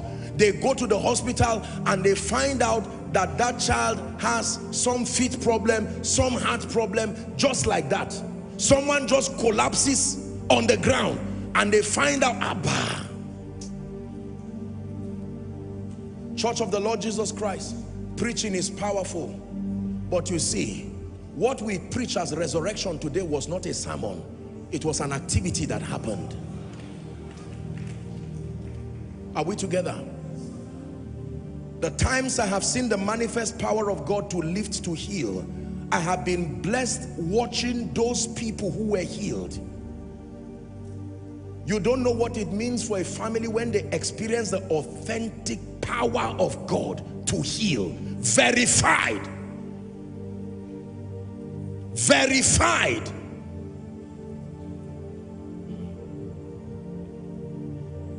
That someone who was diagnosed stage 4 cancer, the person goes to the hospital and you run all the tests and they say you are cancer free completely. What do you know how many sermons will come out of that testimony? The world is tired of the lots of noise that we keep making. We need to understand that our oneness with Christ, if true, has an implication that we must demonstrate here and now. Is someone learning? By your spirit I will rise from the ashes of defeat. The resurrected King is resurrecting me. In your name I come alive to declare your victory. The resurrected King is resurrecting me. Some of you, as you are listening to me right now, there are sick people in your family. Some of you, as you came here now, you are here with all kinds of death sentences. Celebrating Easter without experiencing the power is a mockery of God to the world. Did you hear what I said? Celebrating Easter without the power made manifest is a mockery of God to the world. The power component, the ability to validate that resurrection. Write this down, write this down, write this down, write this down. My spirit is fired up now. Write this down.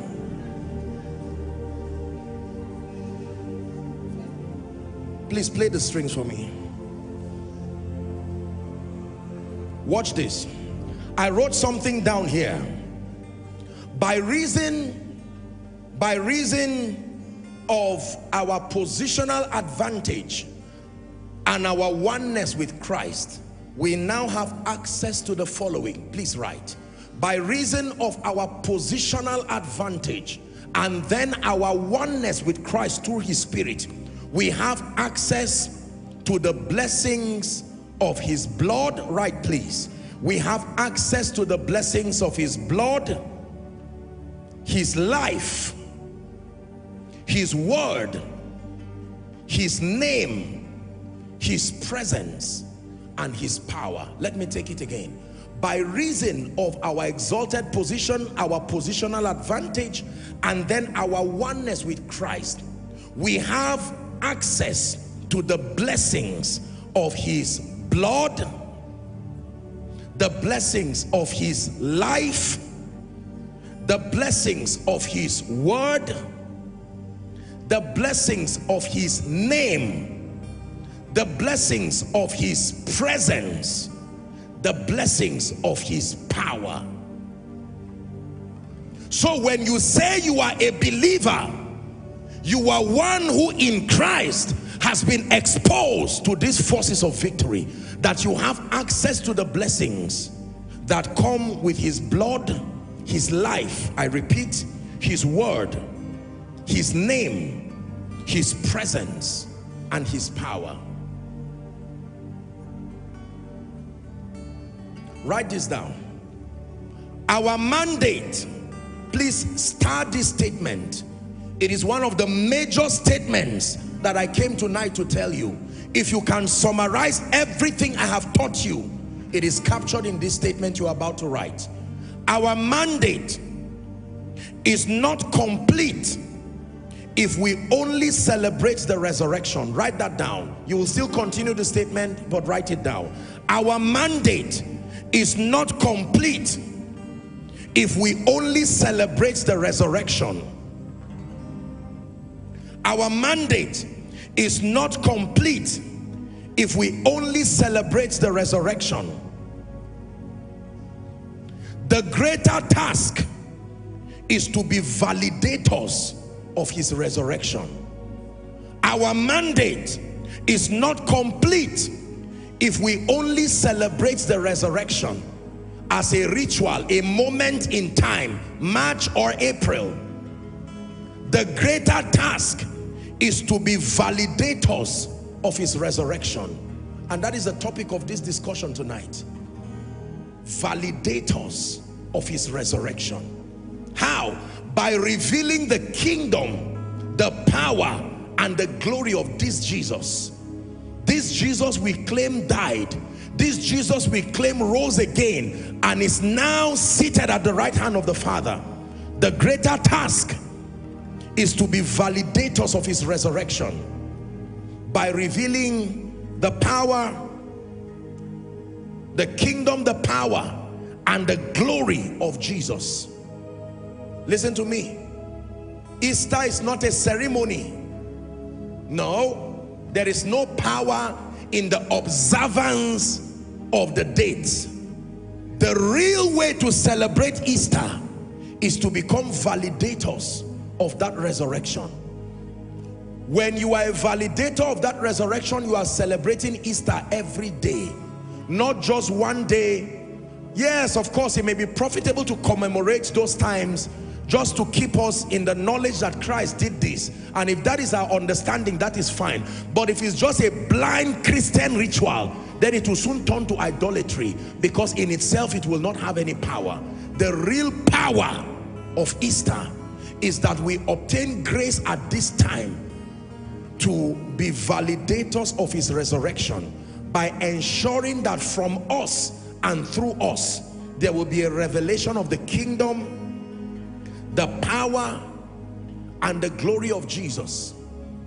The kingdom, the power, and the glory of Jesus revealed through the saints to be a blessing to the world is the true essence of Easter. Acts chapter 4 and verse 33. I'd like us to read it together. 1, 2, read. And with great power gave the apostles witness of the resurrection of the Lord Jesus, and great grace was upon them all. It took more than celebration to give witness. The Bible says with great power. Let hope, let it rise. Darkness trembles in your holy light. Let hope rise. Darkness trembles in your holy light. This is the prophetic word for someone. Let hope rise. Darkness trembles in your holy light. Hear me. God did not send us here to just be celebrators of an event. We have been given a mantle and a mandate from heaven that as far as you are alive, that this territory will not forget God by the abundance of the witness that your life provides. The Bible calls us validators. There is a claim that God brought Jesus to prove, and we are alive today, here and now, to be validators of those claims. When Jesus came in Luke chapter 4, he entered the temple and they gave him the scroll of Isaiah, and he flipped to where it was written, Isaiah 61. He said, the Spirit of the Lord is upon me, for he hath anointed me to preach the gospel to the poor. He had sent me to bind up the brokenhearted, to preach deliverance to the captive, and the recovery of sight to them that are bruised. The Bible says, when he was done, the eyes of all of them were fastened upon him, and they looked at him, and he said, this scripture is fulfilled in your ears. And he looked through the congregation. The healing ministry, according to Luke's synoptic account, was one of the first validations. He saw a man with a withered hand, and he said, stretch your hand. And that man stretched his hand. No assumption, no whether you were healed or not healed. Jesus for you.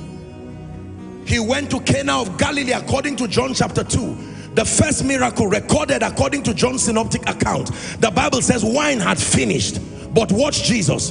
He was right there in that occasion. And he said, don't worry, there is something we can do. The presence of the kingdom is here. And let me show you the power and the glory that comes with this kingdom. Fill 6 vessels and fetch the water. Take it to the rulers. We claim that we have the same spirit. We pray in tongues and shout in tongues, but the benefit, the proof of that oneness is not there. There's nothing wrong with our prayer and all of that. It's only that, do you know why the world keeps looking at the Christian faith as a nuisance to civilization? Because respectfully speaking, we are full of activities, energetic activities that demand our time, money and investment. But there is an evidence that the world is waiting for.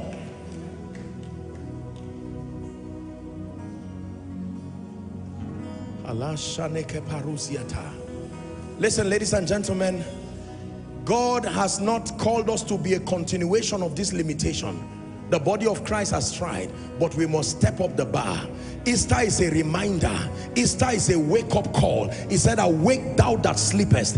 It is not just a time to eat chicken and turkey. That's wonderful. But beyond that, you must go back and ask yourself, am I a true validator, or am I just a person discussing? Romans chapter 8 and verse 18, it says, for I reckon that the sufferings of this present time are not worthy to be compared with the glory that shall be revealed in us. 19 says, for the earnest expectation of the creature waited for the manifestation of the sons of God. Verse 20 says, for creation was made subject to vanity, not willingly, but by reason of him that subjected the same in hope. 21 says, because the creature itself shall also be delivered from the bondage of corruption into the glorious liberty of the saints. Hear me. Everyone who is listening to me here in Zaria, all the overflows outside our global family, there is a mandate and a mantle upon your life to be a validator. Easter is not just a time to say, wow, we finished Easter now. The next one is Christmas. We keep recycling these rituals and they become burdensome rituals with no power. They can even become hedonistic activities that end up, most people reject Jesus during these festive periods because their lives are full of practices that are even anti-resurrection. Most times around these periods, all people do is just to dance, to eat and to drink. And it's even those who don't know Jesus that celebrate it most. We look to Yahweh, Yahweh. Our hope is Yahweh, Yahweh. We look to Yahweh, we look to Yahweh, Yahweh. Forever Yahweh, forever Yahweh, Yahweh. We look to Yahweh, we look to Yahweh, Yahweh. Our hope is Yahweh, Yahweh. We look to Yahweh, we look to Yahweh, Yahweh. Forever Yahweh, Yahweh. Give us Ephesians 2:10, then we'll go to 3:10. Ephesians chapter 2 and verse 10, then we'll do 3 and verse 10. The Bible says, for we are his workmanship. Say amen. Created in Christ Jesus. The same way a blacksmith would sit down and begin to fashion a farming tool because of the kind of work it will do. Are we together now? There was a time I was looking for a particular video, and then I stumbled across this video where very heavy steel materials are created that crush metals, cars, and all of those things. And you would watch them squeeze a car, squeeze anything at all. Just squeeze it like a piece of paper as it passes through. And I said, that's it. So the Bible says we are his workmanship. You were fashioned. The nature of your build tells you your assignment. The nature of your build. God took time to pour himself into you. The Bible says, created in Christ Jesus unto good works, which God had before ordained. So our good works is consistent with his predeterminate counsel, for ordained that we should walk in them. Give us chapter 3 and verse 10. To the intent. What intent? Paul said, unto me am the least of all the saints, but this grace was given to me to teach men the unsearchable riches of Christ, to the intent that now unto principalities and powers in heavenly places might be known by the church, the ecclesia, the manifold wisdom of God. There is a dimension of God's grace and power and kingdom and glory and wisdom that the world is waiting for. Listen to me. It takes more than being an inventor to take the world. I can tell you, one area where the world is desperately crying for is dominion over time, dominion over wicked spirits that afflict men. This is trouble that both the rich, the poor, the educated, the uneducated, Africa and the West, the world has not been able to come up with a permanent solution of dominion over wicked spirits. It is the one thing that puts all of us in the same position, naturally speaking. The wealthy man is looking for solution for his health, his longevity and his life. The weak man is looking for the same thing. In Africa, we are crying. In Europe, we are crying. In America, we are crying. Because when it has to do with this one, the answer is not on earth.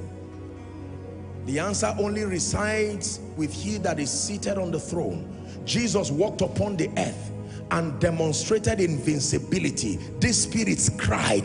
They begged him, don't cast us from here.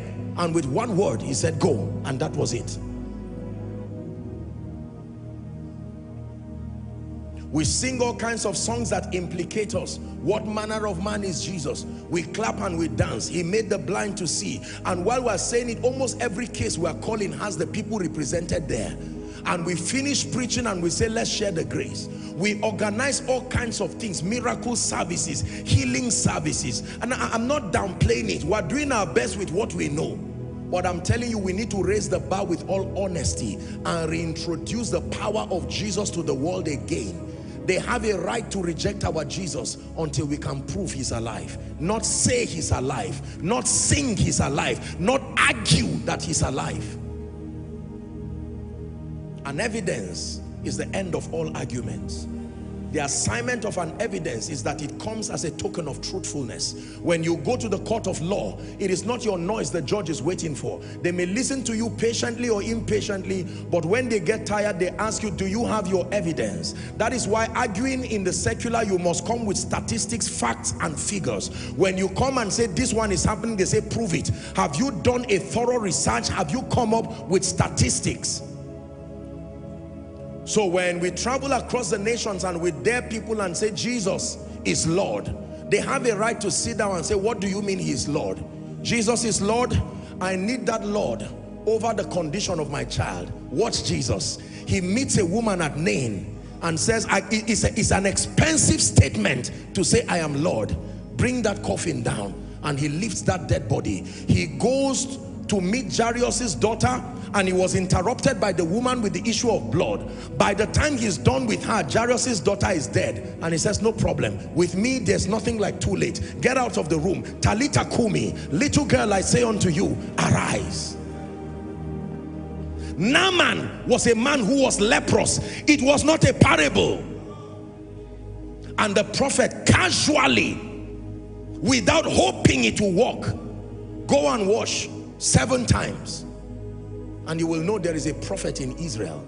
Today we call ourselves prophets and apostles, and thank God we are trying, but in the name of Jesus and in the name of honesty, we need to draw this bar and stretch it wide enough. In the days of the Bible, if you were called a prophet, it was almost like you were God. When a donkey got missing, after 3 days, they said, let's not be fools looking around. There is a man we know, not there is a place. They stopped the issue of location. They said there is a personality that embodies the possibilities of God. This mysterious entity called Samuel, that his word does not fall to the ground. Whatever it is between him and God, we do not know. But we know that this is a human being and a half. Let's go and meet him. And they were on their way, watch this, and true to their word, as soon as they saw Samuel, the donkey started going home. What kind of a wicked donkey is that, that will allow his owners to suffer, and then as soon as you meet a prophet, the donkey was on his way going back home? May God take us to these realms. Can you imagine that the New Testament was founded upon better promises, and yet we are yet to touch and scratch that dimension? There is something these men knew about God that we need to pray that God will impart to our lives and our generation. Otherwise, we will continue to mock the integrity and the potency of God's word. There are all kinds of movements editing the Bible, downplaying, saying God did not mean this, because when you don't have proof for many years, you have to create a theology to downplay what happened. Are we together? The apostle was teaching and somebody died, and he said sorry. He went out, raised the person, brought the person back, and the lecture continued. Ali shalakaborosi katariata mandeleke paruziata. Oh, let revival come again. Let it come again. Let it come. Whatever made us become this dead, whatever made us celebrating spiritual mediocrity from place to place, there is a high calling, a high standard. Are we together? Samuel looks at Saul and says, let us go up and I will tell you what is in your heart. Is it not because the Lord has anointed you to be captain over his army? And he said 3 things will happen to you because you met me. Number 1, the donkey that has been missing, on your way back you will find out it has been discovered.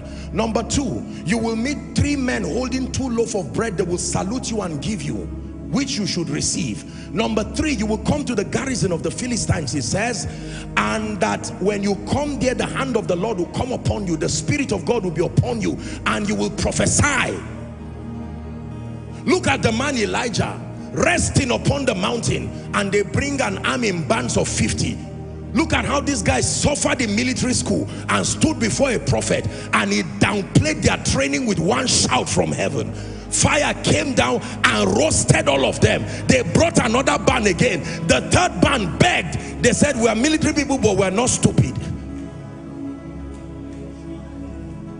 Brothers and sisters, nothing this powerful, listen, nothing this powerful should easily go out of fashion.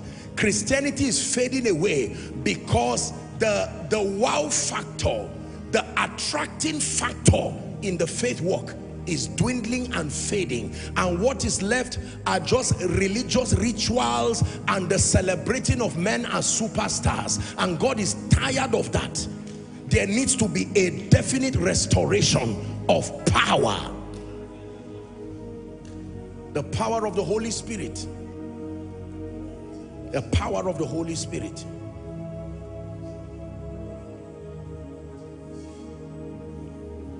I'm not even talking of your ability to heal everything. Let's even say you just obtain the grace to heal cancer alone, that you can come up and say, any other thing I've not caught the revelation, but if it is cancer, forward march. Let me tell you, you will weary yourself like Moses from morning till night, because you will see a queue that unifies both rich and poor, male and female. People will travel from every place and they will come, that they have learned that God is with you.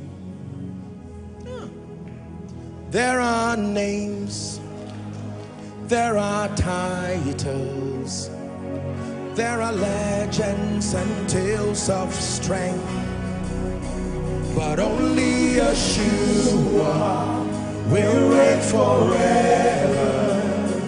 To his kingdom there'll be no end. Hear me. In the name of Jesus, if there is anyone here under the sound of my voice, and it is part of your prophetic destiny to carry this healing anointing, I stand right now and I stretch my hands. Wherever you are, may that mantle begin to locate you now. May that mantle begin to locate you now. The mantle that grants you the grace to validate the death, the burial and the resurrection of Jesus. Obtain that grace now. Hear me, hear me. I can tell you the truth. Mantles do not leave the earth. Every mantle you see in the Bible and every mantle you see in modern history is still hovering around the earth, waiting for aligned vessels. And God is crying in these days. This is the sound of the Spirit, that Easter should not just be a time of blind celebration, but for God's sake, that someone's life can begin to cry, Maranatha, come healing grace, come healing grace, come Lord Jesus, come Lord Jesus. Dominion over wicked spirits that cut short the life of people and plague their bodies. Thank God for the little we are doing, but for God's sake, let's contend for higher levels. He showed me a river. He measured 1,000 cubits. It was to my feet. 1,000 cubits. It was to my knees. 1,000 cubits. It was to my loins. And 1,000 cubits, an overflowing river.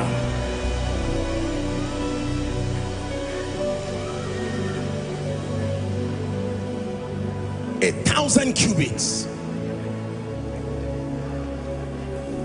There are kings, there are kingdoms, there are mountains and there are thrones, but only Yeshua will reign forever.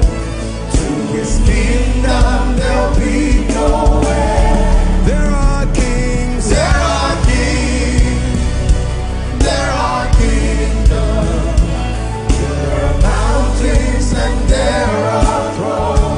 Only Yeshua will reign forever. To his kingdom there'll be no end. There are names, there are names, there are titles, there are legends and tales of strength, but only Yeshua will reign forever. To his kingdom there'll be no end. Listen, I have vowed as a covenant with my life that, Lord, whatever it will take to hold superior dimensions of your power for my generation, I will pay that price in Christ. I will obtain grace to press, because I will never join a queue that keeps misrepresenting the power and the potential of the kingdom. Ladies and gentlemen, we must graduate from falling down and shouting in church to producing valid results that demonstrate the resurrection of Christ. The Bible says, and with great power gave the apostles witness of the resurrection, and great grace, great grace, great grace. That was what was responsible. Great grace. Great grace. people who run to your house while you are sleeping. They are patient. We are not here to wake you. We know God is with you. We will wait until you wake up, because we know that one declaration from you can rewrite the realities of our life. This is not human worship. The Bible calls God being embodied in a man a mystery of godliness. It's a mystery of godliness that God became a man, seen of men and angels. He said, as my Father has sent me, so send I you. The gospel was never supposed to be this difficult to communicate. The difficulty is the alternative we try to bring to explain away the absence of authentic results. Hear me? What do you tell a woman who comes to church with her child because you told them that Jesus heals? How do you explain a woman who comes to church, say by 7 a.m. in the morning, for a service that will start at 3 or 4, and she sits down with the expectation that Jesus will meet her child? Do you know what will happen to that woman as she drags that child back home? And they say, you went to church in the morning. Some even take a step of faith to take the child out from the hospital and say, after all, you're on your way dying. But I hear Christians say Jesus resurrected. Let us bring him there. This is not about the issue of being called into the healing ministry or not. Except you hate Jesus, you should contend for the healing anointing in this end time. More love, more power, more of you in my life. More love, more power, more of you in my life. Let that be the prayer of a generation. More love, more power, more of you in my life. One more time.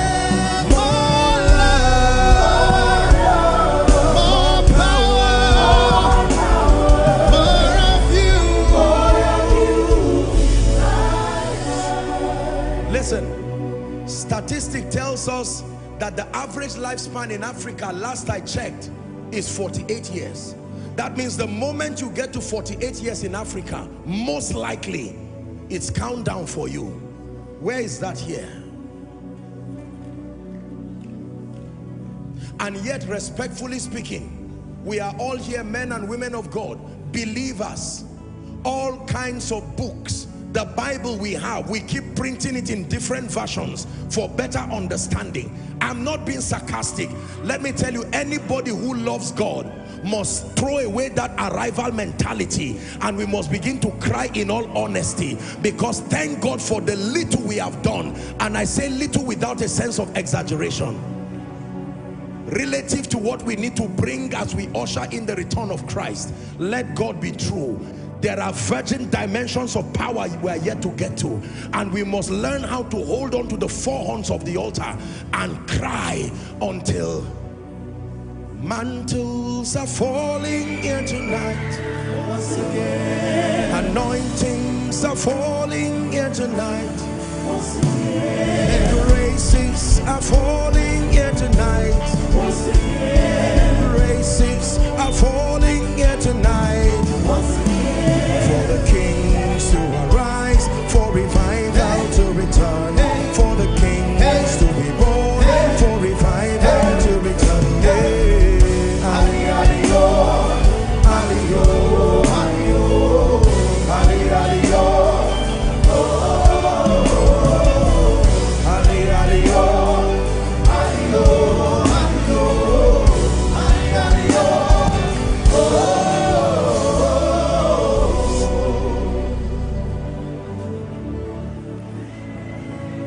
There's a couple that greatly mentored me in the area of healing through their materials, Charles and Francis Hunter. And I remember they wrote a book, a little book. It was captured in a statement that one manifestation of healing is worth 1,000 sermons. I agree. I agree. I agree that one person rising from a wheelchair is greater than many series put together. No wonder the Bible calls men living epistles, that a man's life can be a sermon and it can preach more articulately than any other person, regardless your level of oratory. I taught you here, commanding salvation over territories. Listen to the message. I told you that results are evangelists. There is a sermon only results can preach. There are certain sermons that only results can preach.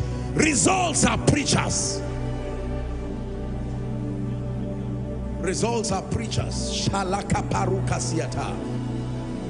Healing miracles are preachers. Supernatural manifestations of prosperity can preach the gospel. Breakthrough, favor, these manifestations of the kingdom, they are preachers. My assignment and your assignment is to be worthy conduits, that the power of God can flow through us to the nations like a river. A few weeks from now, when UK bringing the gospel with the power of God, among the many tens of thousands of people that are coming are people who are sick, people who are oppressed,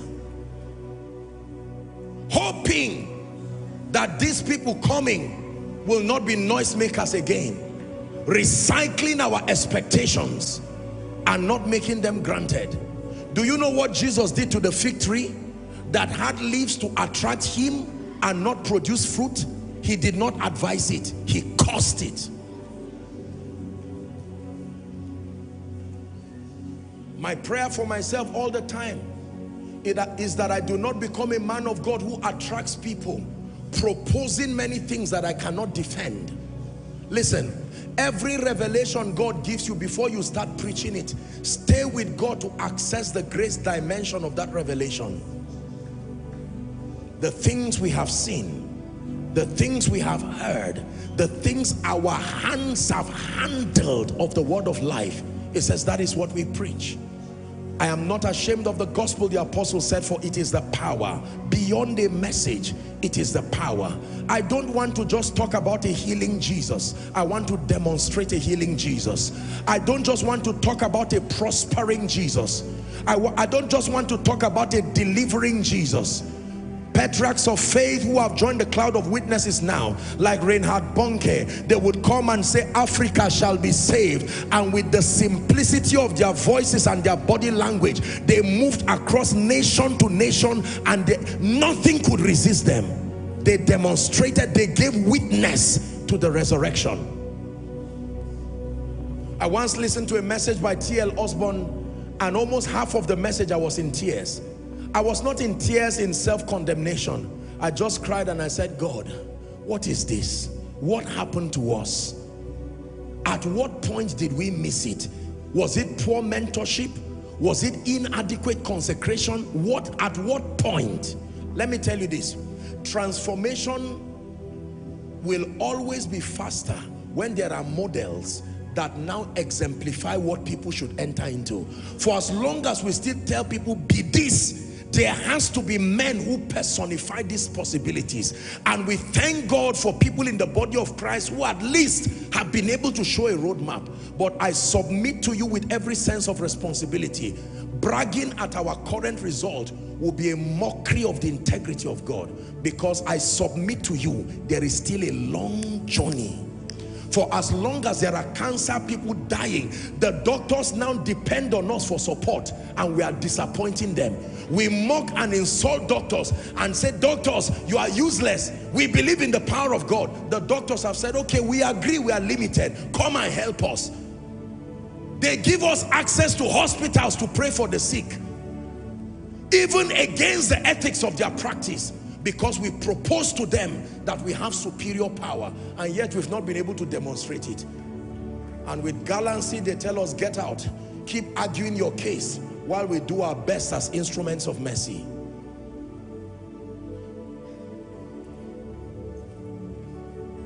It is my prayer that my generation will be able to stand and lift among the many graces.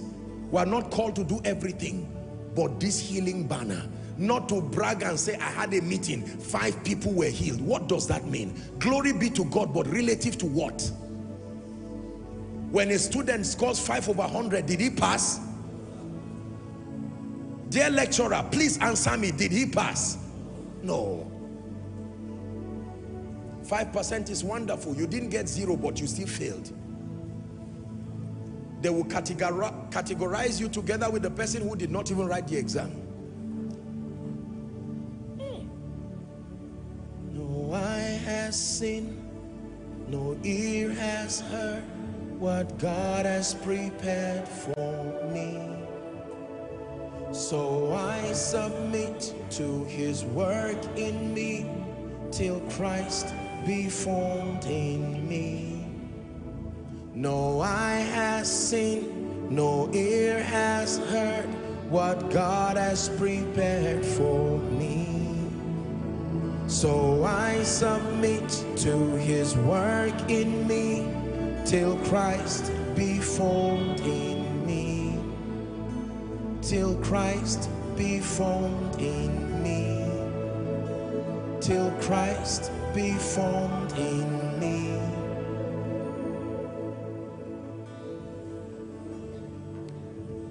I'm forced to recall the vision that I had many years ago. And in that vision, I was in an environment, it was a night time, just like it is when it's night or when there's a curfew. And I saw all kinds of sick people, terrible diseases. And they were lying there. You know how, especially in parts of the north, you just have people who have all kinds of sicknesses. And they were there. And I was heartbroken. And I began to sob, to weep, to look at these people because I felt very helpless. I had the heart and the compassion to help them. But the grace was not there. And then I heard a voice, and that voice spoke to me. And it says, heal them. You see, like many of you have slept and seen yourselves in crusade grounds. Many of you have slept and seen yourselves healing. But don't let it die as a dream. It is destiny calling on you. It is a mantle revolving around you and saying, when will you respond? You think God has the time to waste those kinds of dreams? Why do you think it keeps coming? Man of God, don't be celebrating mundane things, whereas there are superior demands in the spirit. You go to bed and there you see someone on a wheelchair watching you, and then you try to pray for the person. I will never forget, many years ago I went to pray for someone in Zaria then, and I sincerely, they gathered as a family. The person had a problem with the back and was, you know, grounded on a wheelchair, and they came believing. They had heard of the little that God was doing, and they truly believed, suspended everything because I was coming to their house. So you could not say they did not have faith. What then is faith? They believed. And I preached a very sound message. You could make a series out of that message. Powerful message, like many of us keep doing. And then when I was done, when it was now time to give witness to the resurrection, I was there and I believed, well, I don't know now, but I believed that I had faith, except that I stood before that crippled person and I said, in the name of Jesus, with every ounce of faith in me, and absolutely nothing happened. Not many people will be honest to tell you this. As men of God, we like sounding as if everybody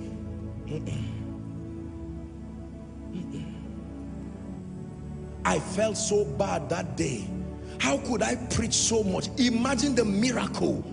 Imagine such a powerful sermon, sound exegesis of healing. Now the moment had come to give witness. Does it look like what is still happening today in many of our circles? When it has to do with teaching what God can do, we have done well. He can heal. When it has to do with singing it, my goodness. When it has to do with acting drama of healing, you know, youth groups and teenage groups in churches act drama so beautifully. You would see how Jesus resurrected and how Satan is falling up and down, except that unfortunately that is acting for many people. When the sick become healed, when the oppressed become delivered, when we make Isaiah 61 come alive again, ladies and gentlemen, there will be a wave of civilization that the church will reintroduce. I hope you know it is results that define civilizations. I give you an instance. It was the discovery of the internet that literally brought another kind of civilization. Now electric cars are coming. Is that true? Yes. Now virtual reality and all kinds of things, the metaverse concept, Internet of Things, all of this advancement in technology, they are literally, civilization does not just happen. It's a man's courage backed up by his intention. An individual can get up, like one person got up, introduce the internet, and now most of our children and teenagers do not even know what a typewriter looks like. You see little children and all they know is to flip. They don't know how to punch. They don't know what keypads look like. That is how believers can reintroduce a civilization. That a day will come when many people will run and say, come, let us go to the house of the Lord. Does that look like a scripture you have read? That it shall come to pass in the last days that the mountain of the Lord's house shall be exalted above every other mountain. Listen, it's more than prosperity talk. This is beyond money. We're talking of intangible things that money cannot buy, like the power of God. He said, "Though money perish with you, for you think you can buy the gift of God." Do you know how many people can carry their lives earning? Literally their lives earning. They diagnose someone and say, we need 20-30 million, and that man has saved all his money, representing all his labor, and in 1 year it disappears. And it's not like there is a guarantee for healing. And while that is happening, sadly and respectfully, we men of God, I come back to us again, we're here jumping and bragging on stage, whereas there are people dying. And you see, the real referee is not us. The real referee are the unbelievers. The unbelievers are the umpire. They compare what we are saying versus what is producing from our lives, and they say, no, this does not add up. But the good news is that this will be one Easter that will be with a difference. Because for you, your assignment tonight is not only to celebrate the ceremony of Easter, but to know that there is a mantle that is looking for you. There is a mandate crying for your destiny to become a validator. God is depending on your witness. The world have a right to say we lied. Do you know that when Jesus resurrected, remember one of the synoptic accounts, when they discovered that he was alive, the Bible says they paid people and they said, please make sure you say he's not alive. Satan is still paying people today, paying systems and structures to say Jesus is not alive. But our assignment is not just to sing up from the grave. Our assignment is not just to celebrate the ceremony. I'm yours, Jesus, I'm yours forevermore. I'm yours, Jesus, I'm yours forevermore. Whoever you want to heal, Lord, you can heal through me. Whoever you want to lift, Lord, you can lift.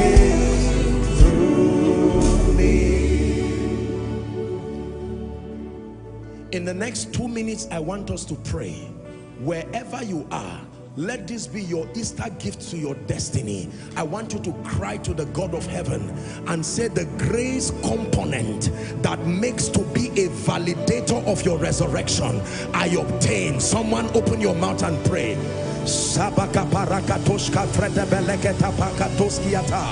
Shalenda breska veretoska parika tosha vrendes kemash. Embrakata pakata baratoska pedekatos yata. The grace to give evidence to the resurrection. The grace. Someone pray, someone pray.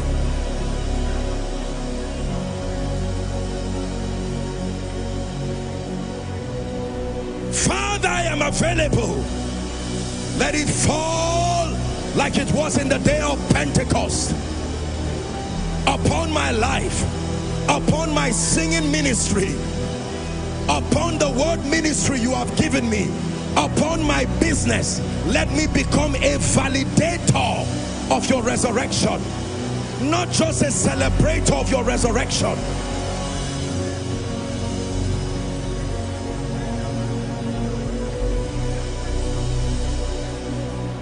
Pray 1 minute.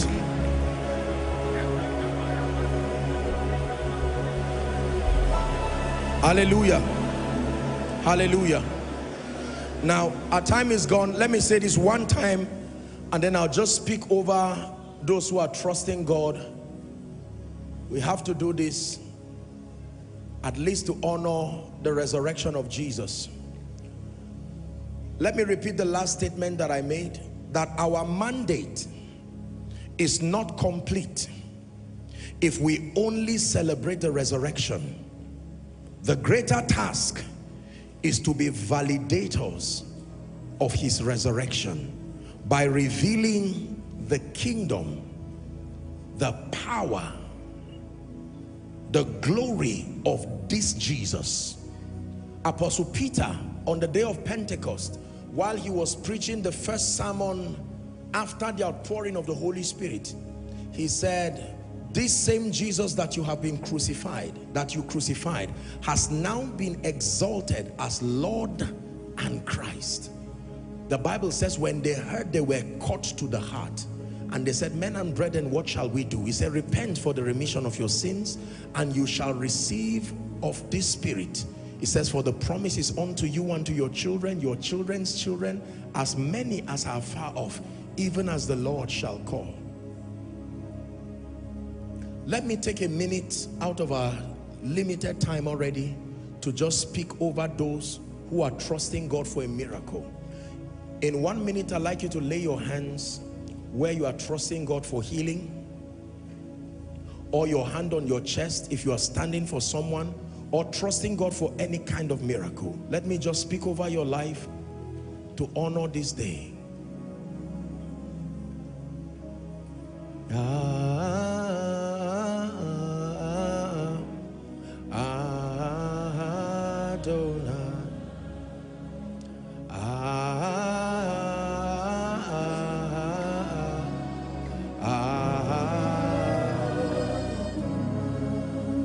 In the name of Jesus, I decree and declare right now, every devil of darkness that has plagued anyone watching by television, watching by the internet,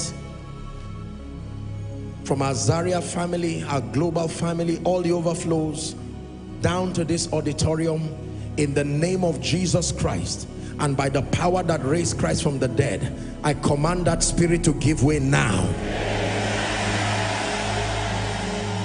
I decree and declare, every sickness, heart conditions, be healed now. Cancer, be healed now. HIV, be healed now. Kidney conditions, lung conditions, be healed now. Blood related conditions, be healed now. Eye conditions, be healed now. Ear conditions, be healed now. Everyone here who has been bound by any spirit, I lose you now. I lose your family now. I lose every member of your family now. Anyone here and those watching who has been appointed unto death, in the name of Jesus Christ, we declare the fullness of your days you fulfill.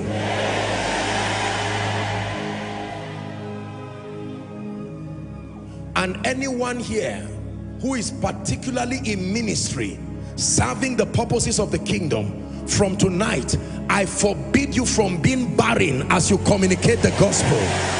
In the name of Jesus Christ. In the name of Jesus Christ.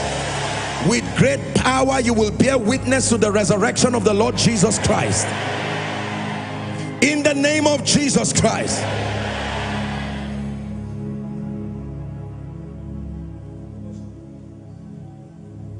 Genotypes. Every negative genotype be changed right now in Jesus' name. Barrenness be healed now. Hepatitis be healed now. Pile be healed now. Peptic ulcer be healed now. Bone related conditions be healed now. Those who are watching from any hospital or any point where you have a patient, let the power of God on this resurrection day move through the airwaves and touch that person right now. In the name of Jesus Christ. Now let me pray for you. For all of you who are here, from today, I stand in the name of Jesus and I empower your hands. I release you as proof producers. I release you as miracle workers. I release you as signs and wonders. In ministry, in business, in career. Receive it in the name of Jesus Christ. Listen, from today, you will no longer wait until you come for koinonia. Become an extension of these possibilities. In the name of Jesus Christ. Listen, let me challenge you. When you go back home, go and meet those who are sick and take a step of faith and lay your hands on them. Don't say I cannot do it.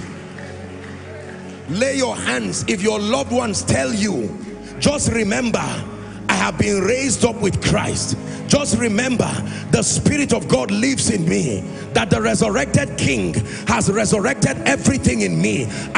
You are an ambassador, a validator, a witness. Carry this mentality today. Hallelujah. And as you do that in the name of Jesus, may the Lord use you to rewrite the history of the lives of men. The last thing I'll do and we're done, you need Jesus. Your relationship with Jesus is the most important component. I told you here, there are people, whilst you heard me teach, whilst you heard me preach, the Lord began to speak to you, letting you know that you need Jesus. Lend me your attention for a minute. Hear me. It is a terrible thing to reject Jesus, especially with the knowledge. To give someone an opportunity before we wrap up tonight, wherever you are, very boldly, without any sense of fear or shame, I want you to leave your seat and come and stand here very quickly. I'm going to count 1 to 5. Jesus is calling you. Run like there's fire on the mountain. Come and stand. I begin my counting. 1, 2. The rest on the ashes of defeat. The resurrected King is resurrecting me. Come to Jesus.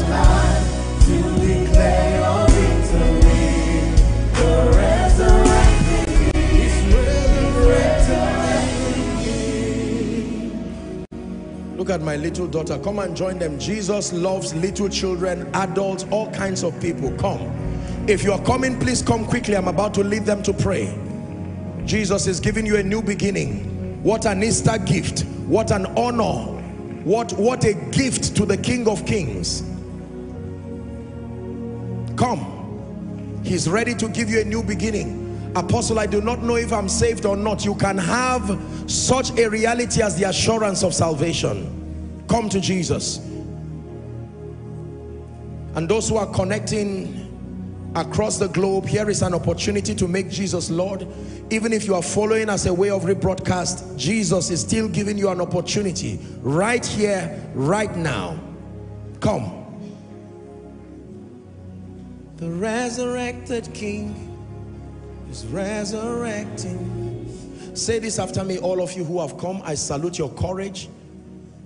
Listen, everyone who comes to Jesus, the Bible declares that he will in no wise cast you away. Thank you for your courage and for making this decision. Lift your right hand if you can, high above your head as a sign of surrender, and say this after me. Say, Lord Jesus, I declare that I love you with all my heart. I believe that you died for me. I believe that you rose again for my justification. Tonight, on this Easter night, I make Jesus my Savior, my Lord, and my King. I receive eternal life into my spirit, and I declare that the power of sin, Satan, hell, and the grave is broken over my life. From today, I am a child of God. I go forward ever and backward never. Amen. Keep your glorious hands lifted. Father, thank you for these precious people. By the authority of Scripture, I declare your sins forgiven. In the name of Jesus, I call you from hence bona fide recipients of the life of God. I declare that the power of sin, Satan, hell, and the grave is broken over your life. I commend you to the ministry of the Word and the ministry of the Holy Spirit. May you be grounded and established in righteousness. And I declare that you go from glory to glory and grace to grace. In Jesus' mighty name we pray.